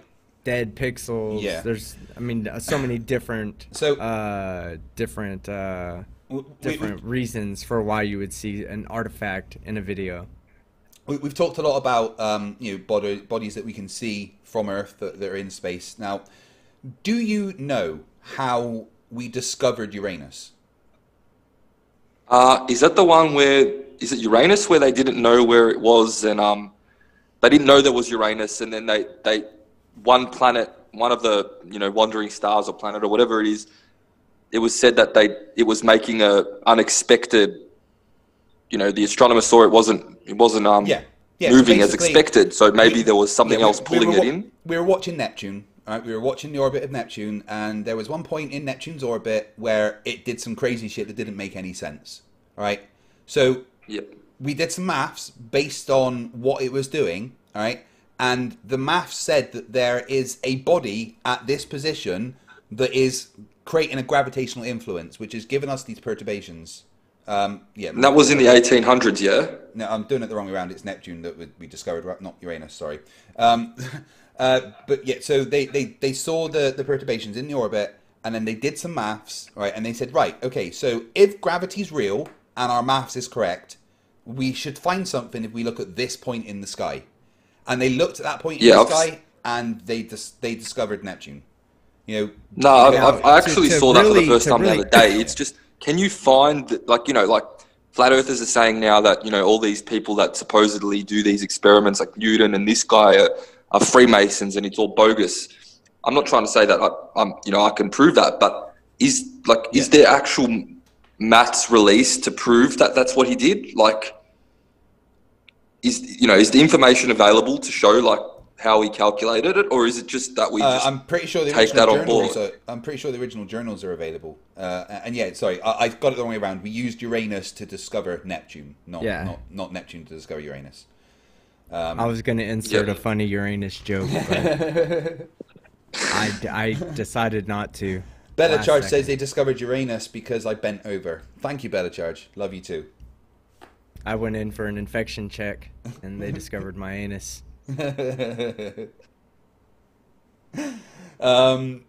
so I'm pretty sure the journals are available to find that to show you what they did, but it's something that couldn't be reverse engineered, right? And it kind of covers all your points. It covers like observations, it covers evidence, it covers every base. There isn't anything more empirical than looking at something, making an observation, using that observation to make a prediction, and that prediction being correct. I mean, it is one of the most empirical evidences that we can present. The equations for that would have had to be pretty complex, Well, yeah, you had to use a lot of Kepler's laws and Newton's laws of motion and Newton's laws of gravitational attraction. You know, we had all of the maths around orbital mechanics would have had to have been taken into account. And yeah, it's not. Was Kepler the one that? Sorry, go on. Was it Kepler the one that discovered it? Was it actually Kepler that discovered it? I'm not entirely sure who did the observation. Okay, I think it might have been. Discovered Neptune. No, it was a prediction by Ubrain-Lavière. Okay. Yeah. But he used the work of Kepler and Newton's laws and stuff to make that prediction, you know, and the prediction came true. Okay. All right. Next one. I've sent you another photo with the hotspot. So I see this one quite a bit. How is the sun so far away if there's a hotspot right under it? And also, there's other photos with the clouds behind the sun. Right, clouds behind the sun is easily explained, but we'll do the other one first. Team, you're usually better at explaining the hotspot point.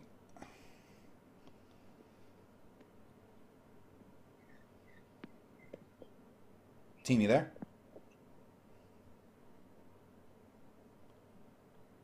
I think he's gone. Team Skeptic, where'd you go? He's probably broken his mic. He's got a new system and it does that sometimes. Right, so basically what you're seeing is a reflection off of water. I'm pretty sure that they've figured out where this is, and there's like a lake there, and it's just a reflection off of the water that you're seeing. So it's not the sun causing a hotspot? Well, it's not a hotspot, that's the thing. It's a reflection. And, you know, I don't know what else to say about it. That's the only... Team usually explains it better. I don't know where he's gone right now. But no, it's just a reflection. And you can, if you held any mirror underneath a light source that's far away, you'd be able to see a spot where that light was reflecting from.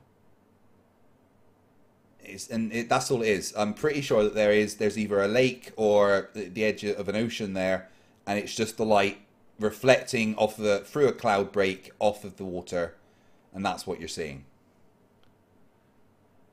But if that's the dog cam, it's yeah, it is. The dog cam is a great one for proving that the Earth is in fact curved. Okay, so it's a misleading photo. Is that what you're saying? Not necessarily a misleading photo, a misunderstood photo. Misleading is in it, how, like the caption saying it's a hotspot. Yeah, yeah. Again, that's just a flat earther trying to, make something out for what it really isn't. Shush.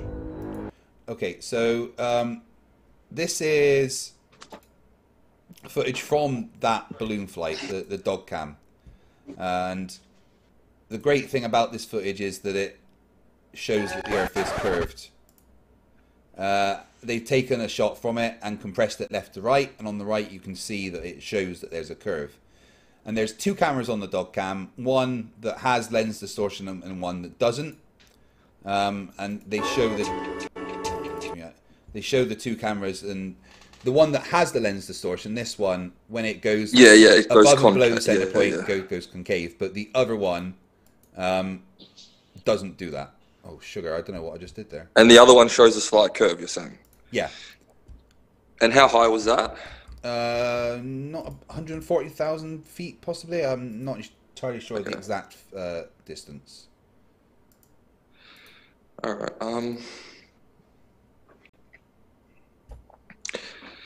So I've asked you before, I think, about the moon. Yeah. The cold light and that. And I haven't done it for myself or anything, but I've asked a couple people, and they reckon that the effect is more pronounced on a full moon compared to just a partial moon. Like, it gets more and more pronounced depending on how much of the moon is in the sky. Sorry, say that again. Are you saying that? So I think I've asked you once on Messenger, and you answered about the moon. Yes. Yeah. So the moon having a cold light is one of the flat earthers' proofs. Yeah. Problem with that is that flat earthers also like to try and quote the second law of thermodynamics.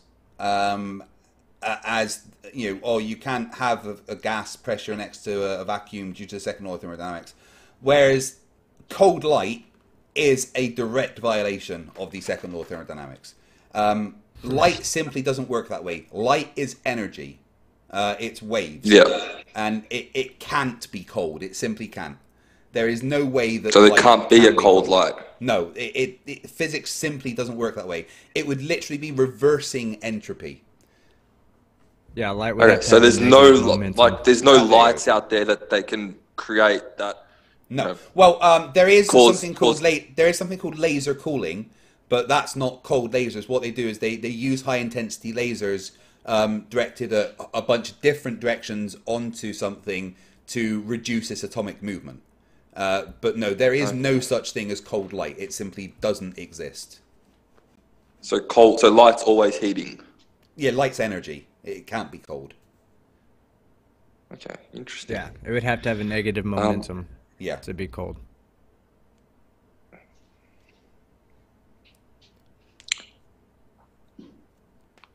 So, what was the answer then to why it's colder out not in the moon shade? You're saying it's not even the moon at all. It's a No, it's not the moon. It's the fact that there's an open sky. So during the day, the sun imparts energy onto the Earth. All right, every square meter is receiving energy from the sun. When it's nighttime and that energy stops being received, that energy is emitted back into space. Away. Even on a flat Earth, all right, the energy would be emitted away from the ground. Now, if you have say this glass was emitting energy, but there's something above it, all right, not less of the energy is going to be able to escape, which means that this would be warmer. But if there's nothing above it, it's an open sky, whether there's a moon or not, that energy is allowed to escape, which means that this would be colder. So that's why in the moon's shade, things appear to be warmer than in the moonlight. It's called radiative cooling. Yep. So those claims made by the flat earthers that the radiative cooling, or whatever it is, cooling is more pronounced on a full moon than a partial moon. Are they just just making it up? Or there's no evidence of that. No. Absolutely. No. Okay. So they choose a full moon because that's when when more of the moon is exposed, more cold light comes. The effect is more pronounced, but it's not. In fact, there's been several people in our community that have already have done actual experiments with controls to show that as the moonlight sweeps across temperature sensors, the temperature sensors do not drop in temperature. That was Where's Wally, wasn't They it? remain the same. Yeah, Where's Wally? Okay. So it was a fake. It was a fake. It's not fake. necessarily They were a just fake yeah, claim. misunderstood. It's a misunderstanding of Misunderstanding. physics. Yeah. No. I mean, I'm talking about the claims that they did the experiment on a full moon compared to a partial moon, and it was colder. No, The effect was. I've honestly never seen that to be the case. I've heard many flat earthers claim it, including Howard, hashtag stop censoring Howard. But no, I've never seen any evidence that there is extra cooling when there's a moon. You're going to get different results from day to day, right? If there's a slight cloud cover, you're going to get slightly less energy being emitted. You know, everything is going to change what is happening. You know, every bit of weather change, every bit of cloud cover, every breeze, you know, it's all going to affect what you're measuring. So it might be quite easy to go out and measure a colder temperature when there's more of a moon, but that's just random correlation. You know, that's correlation doesn't equal causation.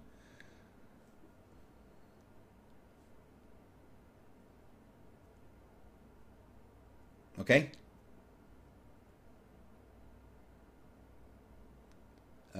You there?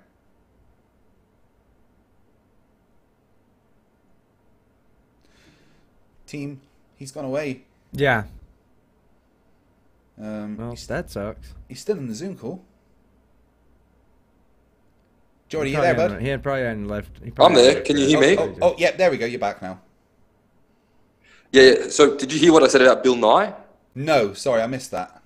So apparently there's a video where he says that it's a closed system and he really wants the generation to embrace that we're not going to leave Earth because it's a closed system and all that. Why would he say that, especially when, you know, all these private corporations are saying that we're not going to, you know, that we're going to leave Earth? It's a complete quote mine. He's not even talking about space. He's talking about, like, the general state of the world. And it's honestly just a complete misquote. A complete quote mine. He's really not. Okay, so he's not even talking about leaving Earth in physically. No, not necessarily. And but he says it's a closed system. Like that sounds. Like how? What would that be talking about the state of the world? Well, he might have been talking about something like climate change. I mean, it could have been, if he was speaking on that, then he could have been talking about, you know, the effects of humans are all within this our atmosphere and whatnot, because it's a closed system. It's literally closed off to space. You know, there's a point at which our atmosphere stops. I mean, I don't know. I'm pretty sure he even says we literally cannot leave the Earth. Right, okay, all right. I'm pretty sure he says we cannot leave the Earth. So here's the entire quote, all right? In the Q&A, Bill Nye gave his opinion on why we cannot throw our trash into space. Flat Earthers took Bill's words out of context and used it to disprove spaceflight. So Bill says, why don't we throw trash into space? It's too expensive. Lifting a ton of material into space takes an extraordinary amount of rocket fuel. When people want to send this much plutonium-238, which is not even the weapons plutonium, people freak out because the rockets blow up sometime. One thing I really want your generation to embrace is that the Earth is a closed system. We cannot leave the Earth. There's no place to go. There's no place to throw your trash, and I wouldn't be surprised if maybe, not you, but your kids develop ways to mine our landfills. Bill Nye is a space colonization skeptic. He does not believe space colonization is realistic. It does not mean he thinks we cannot go to space. In another Q&A, he said we need to have a presence on Mars for research purposes. So it's just completely taken out of context. Taken out of context. Have you seen the one with Buzz Aldrin and a little girl asked him, oh God, yeah, why we can't go back to the moon or something? And then it sounds like he says we never went, and he's like, and if we didn't, why do we? We have to ask why again, we didn't. That's a quote mine, right? But, he's spending that entire thing talking about going to the moon, right? And the little girl asks, well, why haven't we gone back? And he says, well, that's my question, you know? If we didn't go there, you know, if we didn't go back, why hasn't that been done? He's not saying that they never went there. He's talking about why they never went back and how that is a big question. Because we still need to explore and stuff. Again, it's the entire conversation is the dude telling the girl that he was on the moon, and plus he's pretty old. Yeah. Like he's not like a young like us that have so he doesn't know how to. He doesn't. Energetic conversation. He kind of miss. And he's speaking. Yeah. Look who he's speaking to. I mean, he may be speaking down to her level so that she can understand, better. From like he can't go into the specifics. Well, like if you really take the cost per dollar, a rocket fuel to send for each pound up in space, you come out to this amount right here, and that just doesn't seem feasible. No, it's not like that. He's talking down to a level that she will comprehend. Yeah. All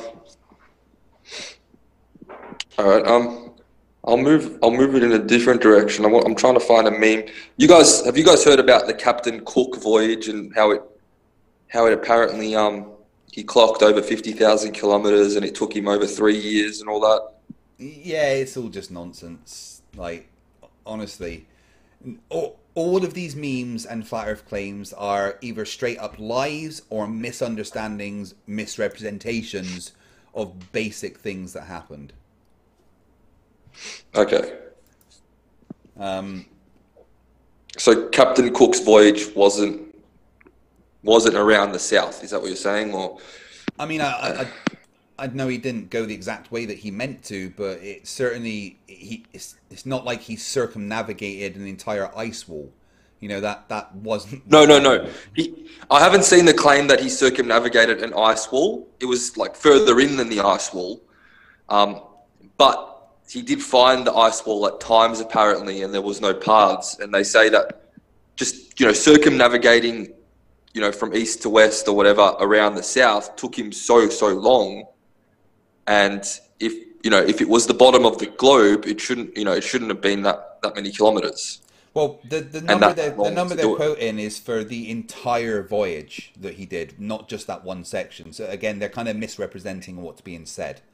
And as Bella Charge just said, for $2 New Zealand, Captain Cook found New Zealand for the British.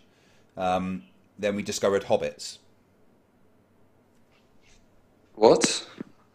Well, that's where hobbits come from, right? New Zealand. Really? God, dude, I'm making a Lord of the Rings joke. Did they? Oh, so you're not. I thought you meant like the myth actually originated in New Zealand. Or No. I'm just making a joke that New Zealand is literally Middle Earth. R/whoosh. I was going to say that'd be weird. Maori hobbits. That's why Planner Walk is the way he is with his pointy ears and his little lady haircut. I'm surprised that he's so skinny though over the second breakfasts. But right, we're gonna start wrapping this up. I've got quite a few super chats to read that's out. fine. Is there any final questions that you might have? Honestly, this has been a refreshing conversation, and I know that you have said that you're more just asking questions, which is an intellectually honest position to hold. Right? There is never anything wrong with asking questions and being a skeptic, but it's when that turns into denialism that it becomes a problem. And honestly, Go on, team. I have something to add to that because I've been trying to pay attention a lot to your mannerisms and whatnot throughout the night. I like to kind of psychologically understand somebody so I can better understand their position. And many times tonight, over and over and over, when referring to flat earthers, you use the word they instead of we. I don't think you're a Poe, meaning I don't think you're out here to intentionally fool us into believing you're a flat earther, but are you an actual flat earther? Okay. Look, that's at least an honest answer. An honest answer. Look, until recently, I would have said I was a 98% flat earther. Now I'm open. Like, I don't really know. Do you know what I mean? Like, a lot of the things that I see don't make sense in the globe theory, but you guys have showed that, maybe some of the science actually does prove curvature and rotation. And if that's the case, then, that throws out the claims of the flat earth movement that there is no proof of it. You know what I mean? Oh yeah, no. There's no evidence. It's what I always lead with, is one simple thing, right? There is measurements of the Earth's radius. There is measurements of the Earth rotation. But no flat earther has ever been able to show me a measurement of the Earth being flat or stationary. And that ends the conversation. They're saying that you don't need to. Yeah, I get you. I get you.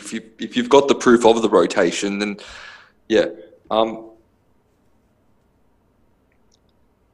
Look, I don't know if the Earth is round or flat. I mean, I wouldn't be able to say I'm sure either way. And that's fine, you know, that's fine, all right? You aren't denying that it could be a globe. You aren't denying that it could possibly be flat. And that is a position we do not mind people holding. We'd like to be able to help you along the way. I mean, I'm sure Team would love to get you back on, maybe onto his channel. We can carry on the conversation. Because, right, a lot of what we do here on YouTube is taking the mick out of idiots, right? And most flat earthers are idiots. But at the back of it, there is, what we're trying to do is help people understand basic things. Yeah. And if we can help you understand something that you maybe are unsure of, then I feel like I've done a good job. There is many people in this community, PhDs. PhD Tony is one guy who's coming recently, who is extremely knowledgeable about gravity and stuff. He uses it in his profession. You know, he talks about industries that use gravity and how they use gravity, and he's extremely knowledgeable on things like that. And I think having a conversation between you and someone like him could be even more beneficial than talking to Team and I. You know, I'm just a dullard with a bachelor's degree, and Team has a really, you know, great knowledge of like general relativity, special relativity, and some quantum mechanics. But we're just dullards compared to half of the people that are here. And if we can help you and arrange a conversation between a PhD that can help explain things to you, we will do that for you.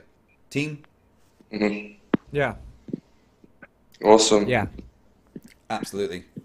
So any final questions that you have before I read the super chats? I'll just leave with a quick one because it probably won't take you long to explain.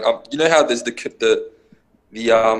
photos with the sunlight coming from the clouds, and it's, you know, they use geometry to show that it's a local light because yes, corpuscular rays. Yes. The converging angles. You know, they're saying that if the sun was far away, the light would be coming, you know, straight down. So where I live in Fife, where I showed you the photos from earlier, right? That's the Firth of Forth, and either side of that there's mountains. Okay, so I get the most amazing cloud breaks here, and what you'll find as you are driving past the cloud breaks, you see the sun, the corpuscular rays coming through, and they look like they're heading towards you. But then as you drive past, they then diverge, and then they follow you going the other way. It's purely perspective. Yeah. It is purely based on you seeing sun coming through a cloud break. Yeah. You will never be able to get to do that and actually map out where the sun is, because it would always say that the sun is literally just, you know, a few hundred feet up in the clouds, and we know that isn't the case. Pilots would have to avoid it. also, if you think about it, let's say the best way to debunk all that is to go, okay, that ray right there looks like it comes down in the middle of the lake. Let's say you're at a lake, right? And or you could be in a field or anywhere. It would, from your perspective, it will look like a ray comes through the cloud and hits the ground at a certain spot. Ask a friend to go on the other side of that spot and look back and see if he sees the same corpuscular ray coming from the same location, and he won't. Because as he moves, the sun will always still appear to be in front of him. He'll never outrun the sun because the sun is hundreds of millions of kilometers away. You know, so yes. I mean, it's just a way to check that. It's an optical illusion. Yeah. That confuses people. Just like train tracks that are parallel to each other appear to converge, they never do. No. No matter how far away they go, no matter how close they look like they get together. If you had a powerful enough camera or telescope to zoom in, or let's say it was perfectly flat in space, you say, oh, wow, they must have come together because there's no way watching them they've not crossed yet. Well, if you pulled out a telescope, you would always see that they are still parallel to each other. Okay. Yeah, makes sense. Like I say, Geordie, it's been an absolute pleasure to talk to you. You're welcome to hang around while I read out the super chats. Sometimes they can be a bit mean to flat earthers, but honestly, you've been. Yeah, it's all right, man. No, It's not that I'll get offended, but I better head out too. Well, stay in contact, and we will arrange to get you back and have a chat with PhD Tony, maybe on Team Skeptics channel. I think that could be a great conversation. Awesome, man. Thanks for having me. Thanks for showing respect and being a decent person. No problem. You too. Speak to you later. Bye. Well, that was a breath of bloody fresh air, wasn't it, team? Yeah, I mean, I don't mind having conversations like that, because that's where someone, like, not just the person that's talking to you is going to learn something, but other people in the audience might learn a thing or two that they might have had questions about. So it's a much more productive conversation for sure. Yeah. I think everybody still smells of lighter fluid because everybody got ready and sprayed their hands down to get their hands nice and well, dirty. If you want a dumpster fire, Victor's back on MC Tunes tomorrow, I believe. Oh, fuck. Yeah, I might try and crash that, actually, because Victor's basically running away from me at this point. After our conversation last night, team, or on your channel, whenever that was, he sent me about another 150 messages where he'd block me, unblock me, send me a bunch, and then block me again. And he sent me a screenshot of him. He learned that from me. He sent me a screenshot of him reporting your channel to YouTube for using the Scout badge brand icon and claiming it as your own. That's my shit, Victor. Yeah, I preemptively wrote the Queen to let her know I was sorry for disrespecting the Scouts, the UK Scouts. I did do that. Just maybe, hopefully, she won't cancel my channel. No. Please, Queen. Yeah, I please think don't tell Bezos. Right. Oh wait, that's Amazon.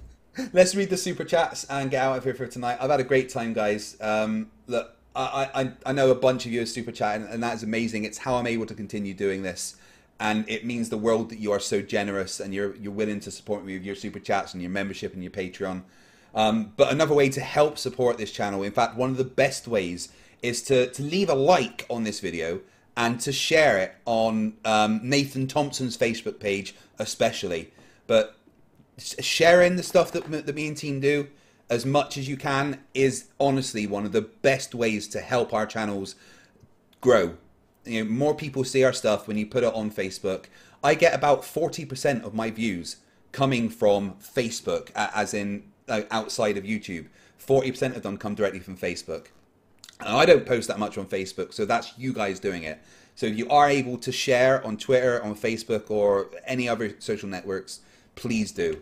But super chats. Yo, there? Yeah, I'm here. Oh my god, I had an internet hiccup that just completely kicked me off of the internet for 30 seconds and let me right back on. Oh well, we're still here. I was just asking everyone to share and saying thank you for being awesome. So Rangerman9404 for $5 says, since I know a Flerf is incoming, I offer this one preemptive ding.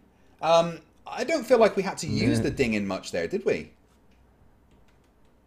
No. I think there was a couple of times, I can't remember specifically, I'd have to go back and watch it, where I was like, I could have dinged him because he was offering a pretty illogical argument, but that's also one of the reasons why I asked him, you know, are you an actual flat earther? I don't think he's a Poe. No, I don't think he was here to confuse us.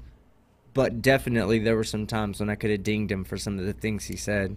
And he yeah. We'll just leave it at that. I think I'm going to retitle this How to Debunk Flat Earth 101, because I felt like it was going through every Flat Earth talking point one by one, and I quite enjoyed it. Frankie Fish for 5 years. Oh, and then, yeah, hey, I want to say, when you were talking to me and I couldn't respond, I was actually talking with my son. I'd muted my mic, and I heard you talking in the back. I was like, fuck, they're asking me. I got to get back in there. Oh, I'm sorry. I was just checking you were okay. But no, you know, obviously family comes first. Frankie Fish for 5 years says, Crafty Kira, do you think this will get enough popcorn for everyone? I'm not buying you all popcorn. That's a lot of popcorn. There's been like 600 of you watching. Crafty Kira for 5 years says, Frankie Fish, between us both, we got this. Well, if you want popcorn, just ask Crafty Keela. Rampant for 2,500 claps says, did you guys saw the news on Venus? They found a phosphine signal which point to bacterial life being there. Nothing certain, but it may be ET life. Yeah, I did read briefly that. I'm going to look into it more. But phosphorus is one of the big building blocks of life, and if we're finding that there, then there could be something there. But honestly, the conditions on Venus, it's the hottest kind of surface temperature of all the planets in the solar system because the atmosphere is so incredibly dense. We would, if we were to stand on Venus, we would be crushed to death by the atmosphere with how dense and hot it is. But extremophiles true. Still have the opportunity to live there. Like, yeah, we can find extremophiles living around the volcanic vents and stuff. So, yeah, you're right. There could be. Who knows? And evolution's an incredible thing. So, Crafty Keela for €5 says, welcome to FTFE, the channel that does to flat earthers what you should do to that like button. Smash the like button, guys. Thank you. Sigma Step for $10 says, best online community ever. Thanks so much to Craig and team and PhD Tony. Johnny Overalls too. Jessica G is kind of okay, I guess. Thank you very much. A little bit. Yeah. I do love this community as well. Every single one of you. You're all amazing. Alien X Gaming for $5 says, finally a flat earther that is showing interest in other theories. That is awesome. Yeah, really enjoyed that conversation. Thank you, Geordie, for being intellectually honest. And another $5 from Alien X Gaming says, is it possible to convert live? This man is on the verge of being, oops, my bad. I don't think it's going to take much for us to save Geordie, honestly. General E. Shady for $2 says, look south from 3 different countries. Stars are the same. Absolutely. Kills the flat earth. Better charge for $5 New Zealand dollars. What's up, sket bitch? And what's up, pork chop? Whoop, whoop. Thank you, Better Charge. I haven't received the item yet, but I'm sure it will be here over the next couple of days. Irish Demon for $4.49 Australian. Good day, you spexy beast. PhD Tony says hashtag barmp. What's that stand for? I can't remember what the BA RPM stands for. Someone remind me what that stands for. Robert Williams for $4.99 says, if Polaris disappeared from distance, then astrophotographers near the equator would need longer exposure to capture Polaris than people further north. Facts. Robert Williams for $4.99. The people in the documentary Afflicted sued the makers of the documentary for defamation. If Behind the Curve lied, why no lawsuit? Exactly. Right. Illuminous Pooh for $5 says, still seeking nemesis. I'm into hiking and kayaking by day, justice and vengeance by night, deformed megalomaniac or crime lord preferred. I can be an evil baddie if you like. I'd quite like to have a nemesis relationship with someone. You know, kind of a Magneto, Professor X kind of relationship. Yeah, I'll be your evil villain. NA for $6.66. Hail Sagan says, I take what PhD Tony says as gospel. Hail Satan. Well, PhD Tony is the closest thing we have to God. Calepsis for $5 says, this has to be one of the least dumpstery fire Monday nights in FTFE history. Definitely, you are right. Illuminous Pooh for $2 100%. says, yeah, Jaws did it first. Yeah, that field of view change is actually mind-blowing how much it can change stuff. I might have a play That's about why it. That's why I'm telling you something. That's why I don't even talk optics. I'm so ignorant to it. Yeah. That if someone said, you know, look at the size of the grass to nose ratio, and I would have originally, just without knowing any better, would have said, well, no matter where you move, that ratio will always be the same. If you move away, you can calculate the difference between the two, but only if the field of view was the same in both pictures. And I mean, there's just, now I understand, like, there's so much that goes into optics, and anybody that's like a specialty in photography or whatnot, good on you, because there's just so much fucking shit to understand. Yeah. And I'm so ignorant of it that I don't even want to, I don't present optic evidence like that, nor do I accept it unless they've got some kind of documentation with it, and I can have a professional look at the documentation, because I can't understand that shit. Gary Webenenga in the chat, you do not get to talk in my chat until we have debated live. My mods have full permission to time you out if the message you send is not, here is my email, contact me for debate. Stop being a little keyboard warrior. Do what the Flat Earther today did. Step up and ask questions about your Gary, beliefs. hold on. Gary, listen. We're not asking you to come on camera or expose yourself. Like, you can even put a voice changer on if you want, so that way nobody knows it's you. I can. Did you know the fucking Stream Deck can do that? Yeah. Yeah, I can just put voice changers on anyone. It's amazing. Yeah, Gary. But what I'm saying is just that. Yeah, I mean, like, you could tell Fight, hey, it's me, Gary. I'll have this discussion with you, but what I'm gonna do is I don't want you to say it's me, Gary. I want you to say my name's Nick Dipshit or something, you know? Yeah. And we'll put that up. We'll say, hey, Nick Dipshit's here to fucking entertain us tonight, and you can come on and prove how wrong we are, Nick Dipshit. Yeah, the people don't even have to know it's you, Gary. Well, now we'll have to come up with a new name because Nick Dipshit, they'll know now. I think we should just refer to Gary as Nick Dipshit from now on. Nick Dipshit. Nick Dipshit in the chat. Hey, Nick Dipshit. Everybody, whenever you see Gary from now on, just call him Nick Dipshit. There we go. Nick Dipshit. I love it. Illuminous Poo for $2 says that Jaws did that effect first. Yep. And then for $5 says, we are the Illuminati. We, the Illuminati, are not responsible for Donald Trump's presidency. That was totally Hydra. I just want to know how America managed to elect an orange to be their president.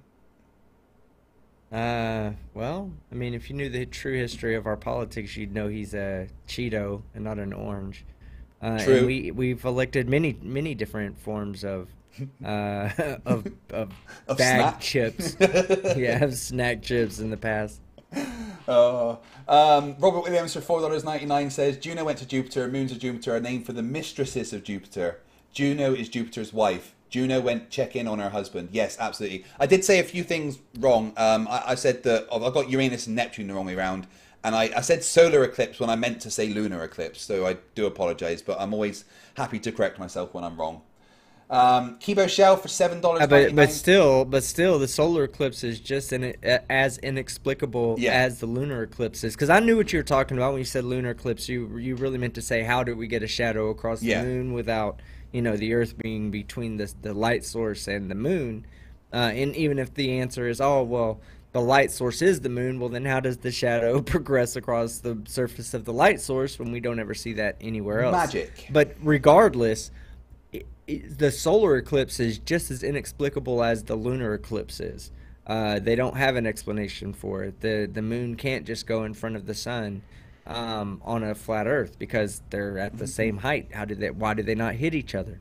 Why do we not see evidence of the moon passing directly in front of a heat source? You know, why do we not see like the infrared, the moon heat up? And if it's that close to the sun and it passes in front of it, I mean, there's lots of reasons, lots of shit that needs to be explained for either eclipse. Tanner in the chat says, Gary, sorry mate, I couldn't see your message again. It's a shame you just got doxxed though. See you next time, Nick Dipshit of Flatardia. Gary is Nick Dipshit. Gary got doxxed. Gary got doxxed. Nick Dipshit. Kibo Shell for $7.99 Australian. I'm in southeast Queensland, Australia. The clouds outside match that photo of Earth. Yeah, anyone in Australia can do that anytime. Obviously not when it's night, but anytime during the day, look at Himawari, look at the cloud patterns, go outside. They match. DK Custom for £2 says, I couldn't stuff this last £2 in the suitcase. Yeah, when I asked everyone to go and share my stuff on Facebook, he said, oh, I was going to give you a suitcase of money, but I don't need to do that. But no, you can still give me the suitcase of money. In fact, you know what? Just send me your Emmy. That'd be fine. Dick shit. I'm sorry, DK Justin, but you have one of the best moments in this community. I'm just polishing my Emmy. JM's face. I will never forget it. Better Charge for $2 New Zealand says that Uranus was discovered because I bent over. Thank you. Petermus Prime for $5 says, sorry, but could you please stop pronouncing it Uranus? It's Uranus. So triggered now. Sorry, yeah, Uranus, you're right. Uranus. Oh, I thought he was going to say it's your butthole. It's your butthole. It's my butthole. Then we've got Andrea Zeldich for 50 secs. How to pronounce Uranus without being rude in 3 easy steps. Then he's got a YouTube link. I'm sorry, I'll say Uranus from now on. I do apologise. Better Charge for $5 New Zealand dollars says, if there is a dome up there, where does all the heat go? It would be pretty hot by now with a giant ball of fire in a snow globe. Yeah, I've asked that one several times. Also, what I've asked is, if the mountains are closer to the sun, why is there snow at the top of mountains? Right. Why does it get colder as we get higher in elevation, not hotter? I know. You should be fucking boiling in an aeroplane. Better Charge for $2 New Zealand dollars says, Captain Cook found New Zealand for the British. We read that one out, thank you. Robert Williams for $4.99. If you think that Buzz is talking down to you, it's because he is. The man's 380-page doctoral dissertation from MIT is available for download. Yeah, Buzz Aldrin's a fucking smart dude. And him punching that guy is probably one of my favourite videos ever. Oh, yeah. Stephen Huxtable says, $4.99, can you play Buzz hitting that Flerf guy, please? Team, do you want to find it? And we'll play it. Yep. String News 1 for $5 says, I'm going on an expedition to the horizon. Who's with me? You're going to keep going forever. Diabetic Warslug for $10. Great show, and Geordie was a nice change-up. Yeah, Geordie was awesome. Jessica G for $2. A breath of hashtag fresh air is either a fart or... I don't know. Yeah, you need fresh air. Rampant for 1,000 claps. Could you guys explain Crepuscular Rays again, please? It's just light coming through clouds and perspective. That's it. Commander Darklight for 20 Australian says, no dumpster fire, and I had my toasting marshmallows out too. Maybe next time. Who knows? There's always flat earthers. Mike71 for $5. Sunset and sunrises in Australia in December prove the spherical earth. So does everything else. And the plot hole, the last one for $2. I like it when Batman says my channel name. The plot hole. Go and subscribe to the plot hole now. All right, here you go. Here's your video. Yeah, this is amazing. Oh. Look at him. You can tell he's getting angry. He's getting angry.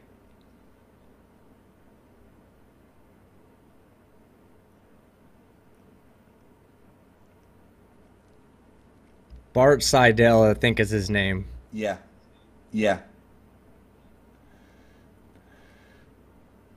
Here we go. Here we go.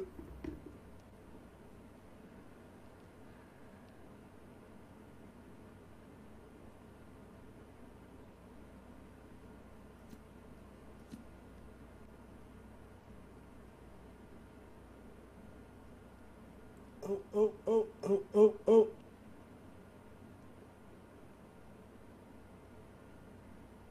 Oh, I love it. Oh, I love it. Well, you could hear that, right? No. No. No. God damn it. Did I bring it in on the wrong channel? I can hear myself. I can hear myself. Coward and a liar. Oh, you can? Okay. Yeah. Well, oops. Yeah. Yeah. Heard it then. Yeah. Heard it then. Yeah. I sent it to the wrong channel. Oopsie. I would have Alright. I would have paid, you know, Buzz whatever it cost him in court fines. I would have paid him it again to see him punch that dude another time. Like, honestly. Right. A couple more super chats. Huge Arse for $5 Australian says, I love Huge Arse and I cannot lie. Let me say that properly. I love Hugh. Oh, get myself up on screen. Wait, hold on. I love Hugh Arse and I cannot lie. There you go. I know you wanted a clip. String News 1 for $5 says, Buzz became famous going to the moon. Buzz became a legend with the punch seen around the globe. Absolutely. Tonight's been a great show, guys. Over the next day or so, we'll see both Team and I release a Karen video. I'm going to show you the thumbnail for mine right now.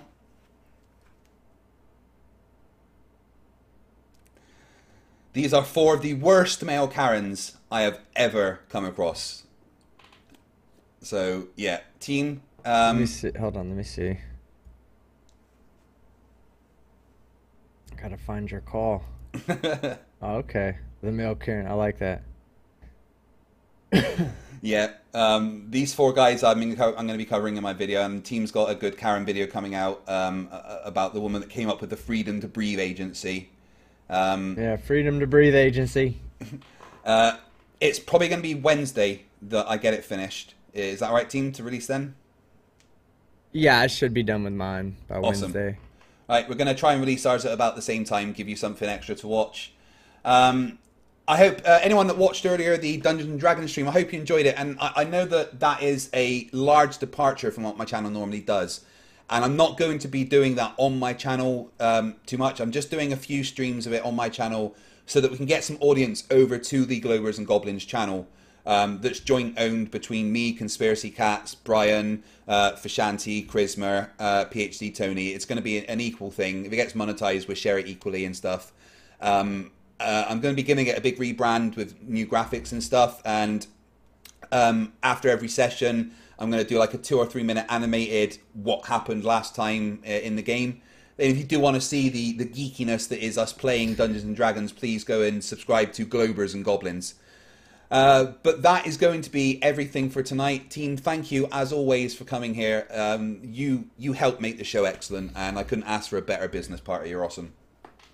Yeah, sorry I wasn't on camera all night. That's I just, right. Still No one wants to feeling see a your little bit face. under the weather, but I was definitely involved the whole way through. It was a great conversation. Yeah. I don't see anything wrong with asking questions as long as you're receptive to the information being given to you. Even if you don't agree with it, just be receptive to it. At least acknowledge that somebody's making an effort to give you information, and he did. So absolutely. Honestly, I appreciate that. I had a great time. Thank you everyone for watching. Thank you everyone for super chatting. All the members, thank you for everyone that's liked the video and shared the video. I really do appreciate it. You guys are the real MVP. We're back soon, but remember, stupidity is not a right. Fight the flat earth. Fight the flat, fight the flat, fight the flat, fight the flat, fight the flat, fight the flat, fight the flat, fight the flat, fight the flat, fight the flat, fight the flat, fight the flat, fight the flat,